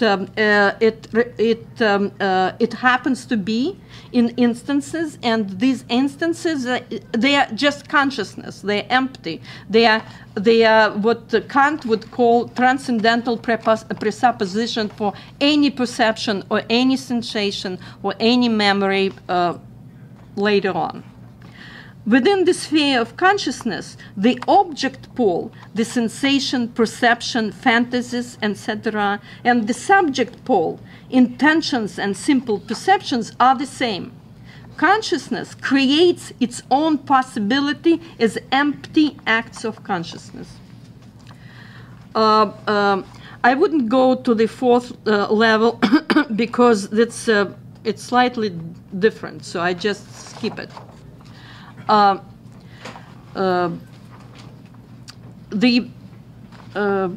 The sense of awareness, tacit reference to the subject, self-revealant flow of consciousness, all these categories are based in phenomenology on the capacity of flow of consciousness to partially preserve itself in every actual phase of its own passing away, and it generates its own reflective occurrence. Clearly, there are at least two directions in which the subject and potentially self are constituted as the meaning in phenomenology. The subject, a potential proto or minimal self, appears to be invariant in all acts of consciousness. And the self as acquired or gained narrative in intersubjective relationship and within the life world, the next stage in phenomenology. Phenomenology can preserve as a methodological guide for any study, can serve as methodological guide in any study of consciousness by science. It provides the meaningful context for such notion as proto-self, minimal self, narrative self, invariant self, spontaneous self, lost self, split self, layered self. However, philosophically, the most interesting and the most challenging approach to self proceeds from the fact that, starting from the very early age, humans have the direct intuition of their own enduring and continuous selves, the most immediate awareness of themselves as distinct from other humans and all other reality in the world, though they sense other conscious beings as well.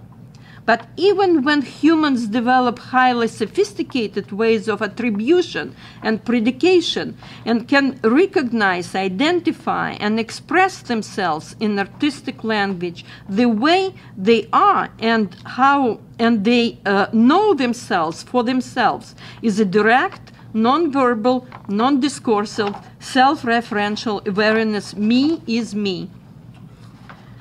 In this way, a human being is inborn mystic. He or she is, and he or she knows what it means to be, and this is perhaps the source of the sense of reality, which later becomes a criterion for all other realities he or she encounters in life.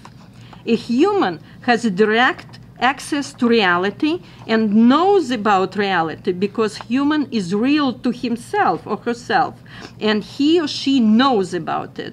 Consciousness given as a self is the only phenomenon that can accomplish both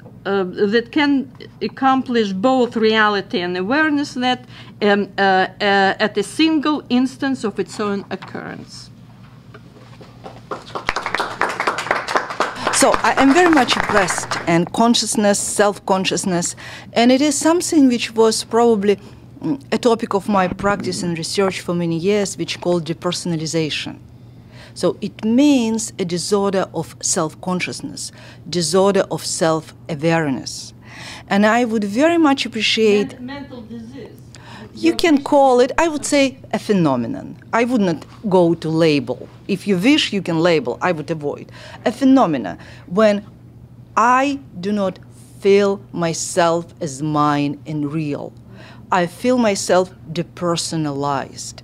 And this is one of phenomena which we do not aware about in normalcy, so to speak. Like I'm sitting, I do not know that I have a kidney, for example. But God forbids, I will have something with my kidney, I would have ache, and I learn that I do have it. So that's one of the mental phenomena, psychic phenomena, just a phenomena of human life, which comes when it is it, yes, then I feel, oh, everything which I experience is actually mine and real. And now I just do not feel myself mine or real. And I very much would appreciate, Lydia, if you will tell, based on what you presented, your understanding of consciousness and self-consciousness. And I like this very much, that between act of consciousness and object, there is no difference, that it's a kind of oneness. How do you understand this depersonalization, or how depersonalization could be understood in your, in a frame of your presentation? Well, I would, okay, I would call it mental disorder. And what the reason why psychiatry is very important for philosophy is that through all kinds of disorders, diversions, psychological breaks, so consciousness reveals itself. And it's actually my question to you was, what do you call mental disease? Like on which level? How do we pinpoint it? It's a disruption of self, disruption of it's not just like too strong reactions to reality, so it destroyed myself. Or it's the emotions are so strong and they're so many, so overwhelming that myself is lost. Like my conscious self, the self is not capable of dealing with this. And we have and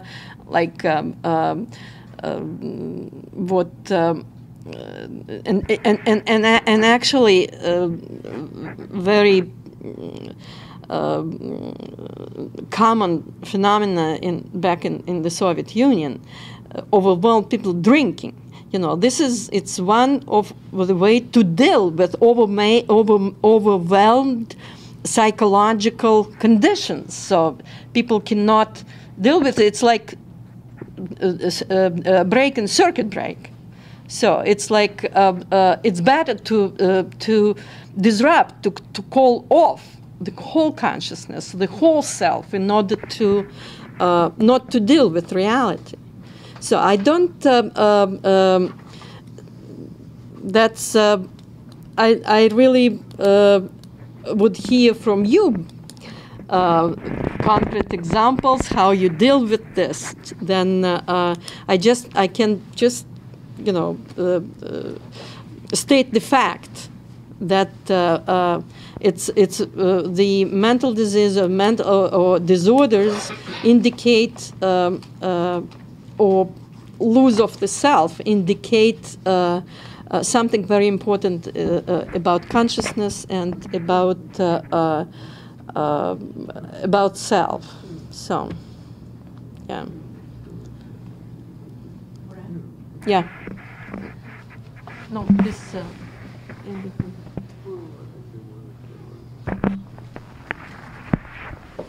I think there's actually something quite normal about wanting to lose yourself. Not that I'm recommending it, but I mean, we see it in normal public behavior at sports stadiums and mobs, crowds, people reacting in a completely, really selfless way, being taken over by mass hysteria. We see it in other cultures, even more so maybe, and we see it in mystical phenomena, where the lover of God wants to completely obliterate his or herself in God. It's not so psychopathological as you might think, but again, it's not. I'm not saying that it's good, but it might be within the realm of the normal.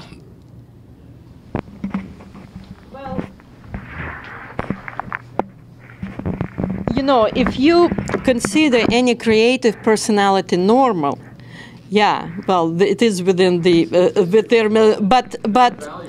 but many psychiatrists would say that creative personality is mostly abnormal, and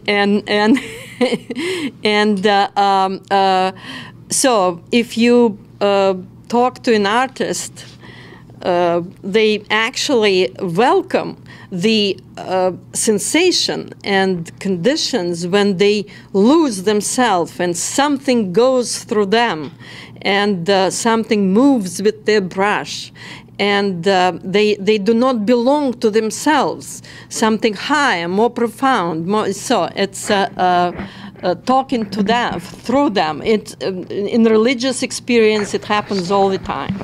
So. Hello, I'm wondering if you're familiar with Francisco Varela's work, in which he uses Husserl, and he's actually tracked through the brain various levels of timing for neuronal firing in the brain. And he actually says that Husserl's way of discussing those levels is useful for discussing these things. And he says there's one level that's what he calls retentional consciousness, which is the level of the brain waves, which is the level of language and the level of consciousness of articulate consciousness and perceptual consciousness. And then there's a lower level, which is the level of the immediate nowness. And then he also says that there's a base level that is kind of what Asian philosophers would call sleep without dreams.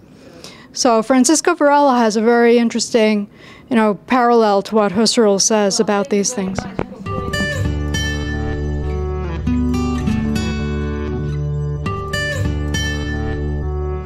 What strikes me is the difference between a psychiatric or a neurological approach to problems of consciousness and problems of health and disease on the one hand, and the philosophical approach. Now, it seems to me that philosophical approaches have been produced on the basis of the dominant philosophical approaches to the self. Namely, they seem to be the concept of the self arises in the early modern times in as an attempt to come to grips from the Christian point of view with problems of responsibility. So there's a moral origin, and in modern times, in people like Montaigne and Descartes, this is transformed into an epistemological approach. Now, that approach is dependent on the idea of knowledge of a certain kind, which has nothing to do with human experience, in my view. It has to do with claims for apodicticity, and it's related in different ways, which are complicated, and I need not explain here, to very early ancient Greek approaches to knowledge based on the attempt to know the mind-independent real as it is. Now, this leads in modern times to so-called metaphysical realism, and so on. What strikes me in the kinds of approaches that you people are featuring, the approach to the self is coeval with the objects, so that both the subject and the object emerge at the same time. so that one doesn't deal whatever the notion of the subjectivity is that one deals with is subjectivity within a pragmatic perspective, as opposed to some kind of presupposed notion of knowledge and so on.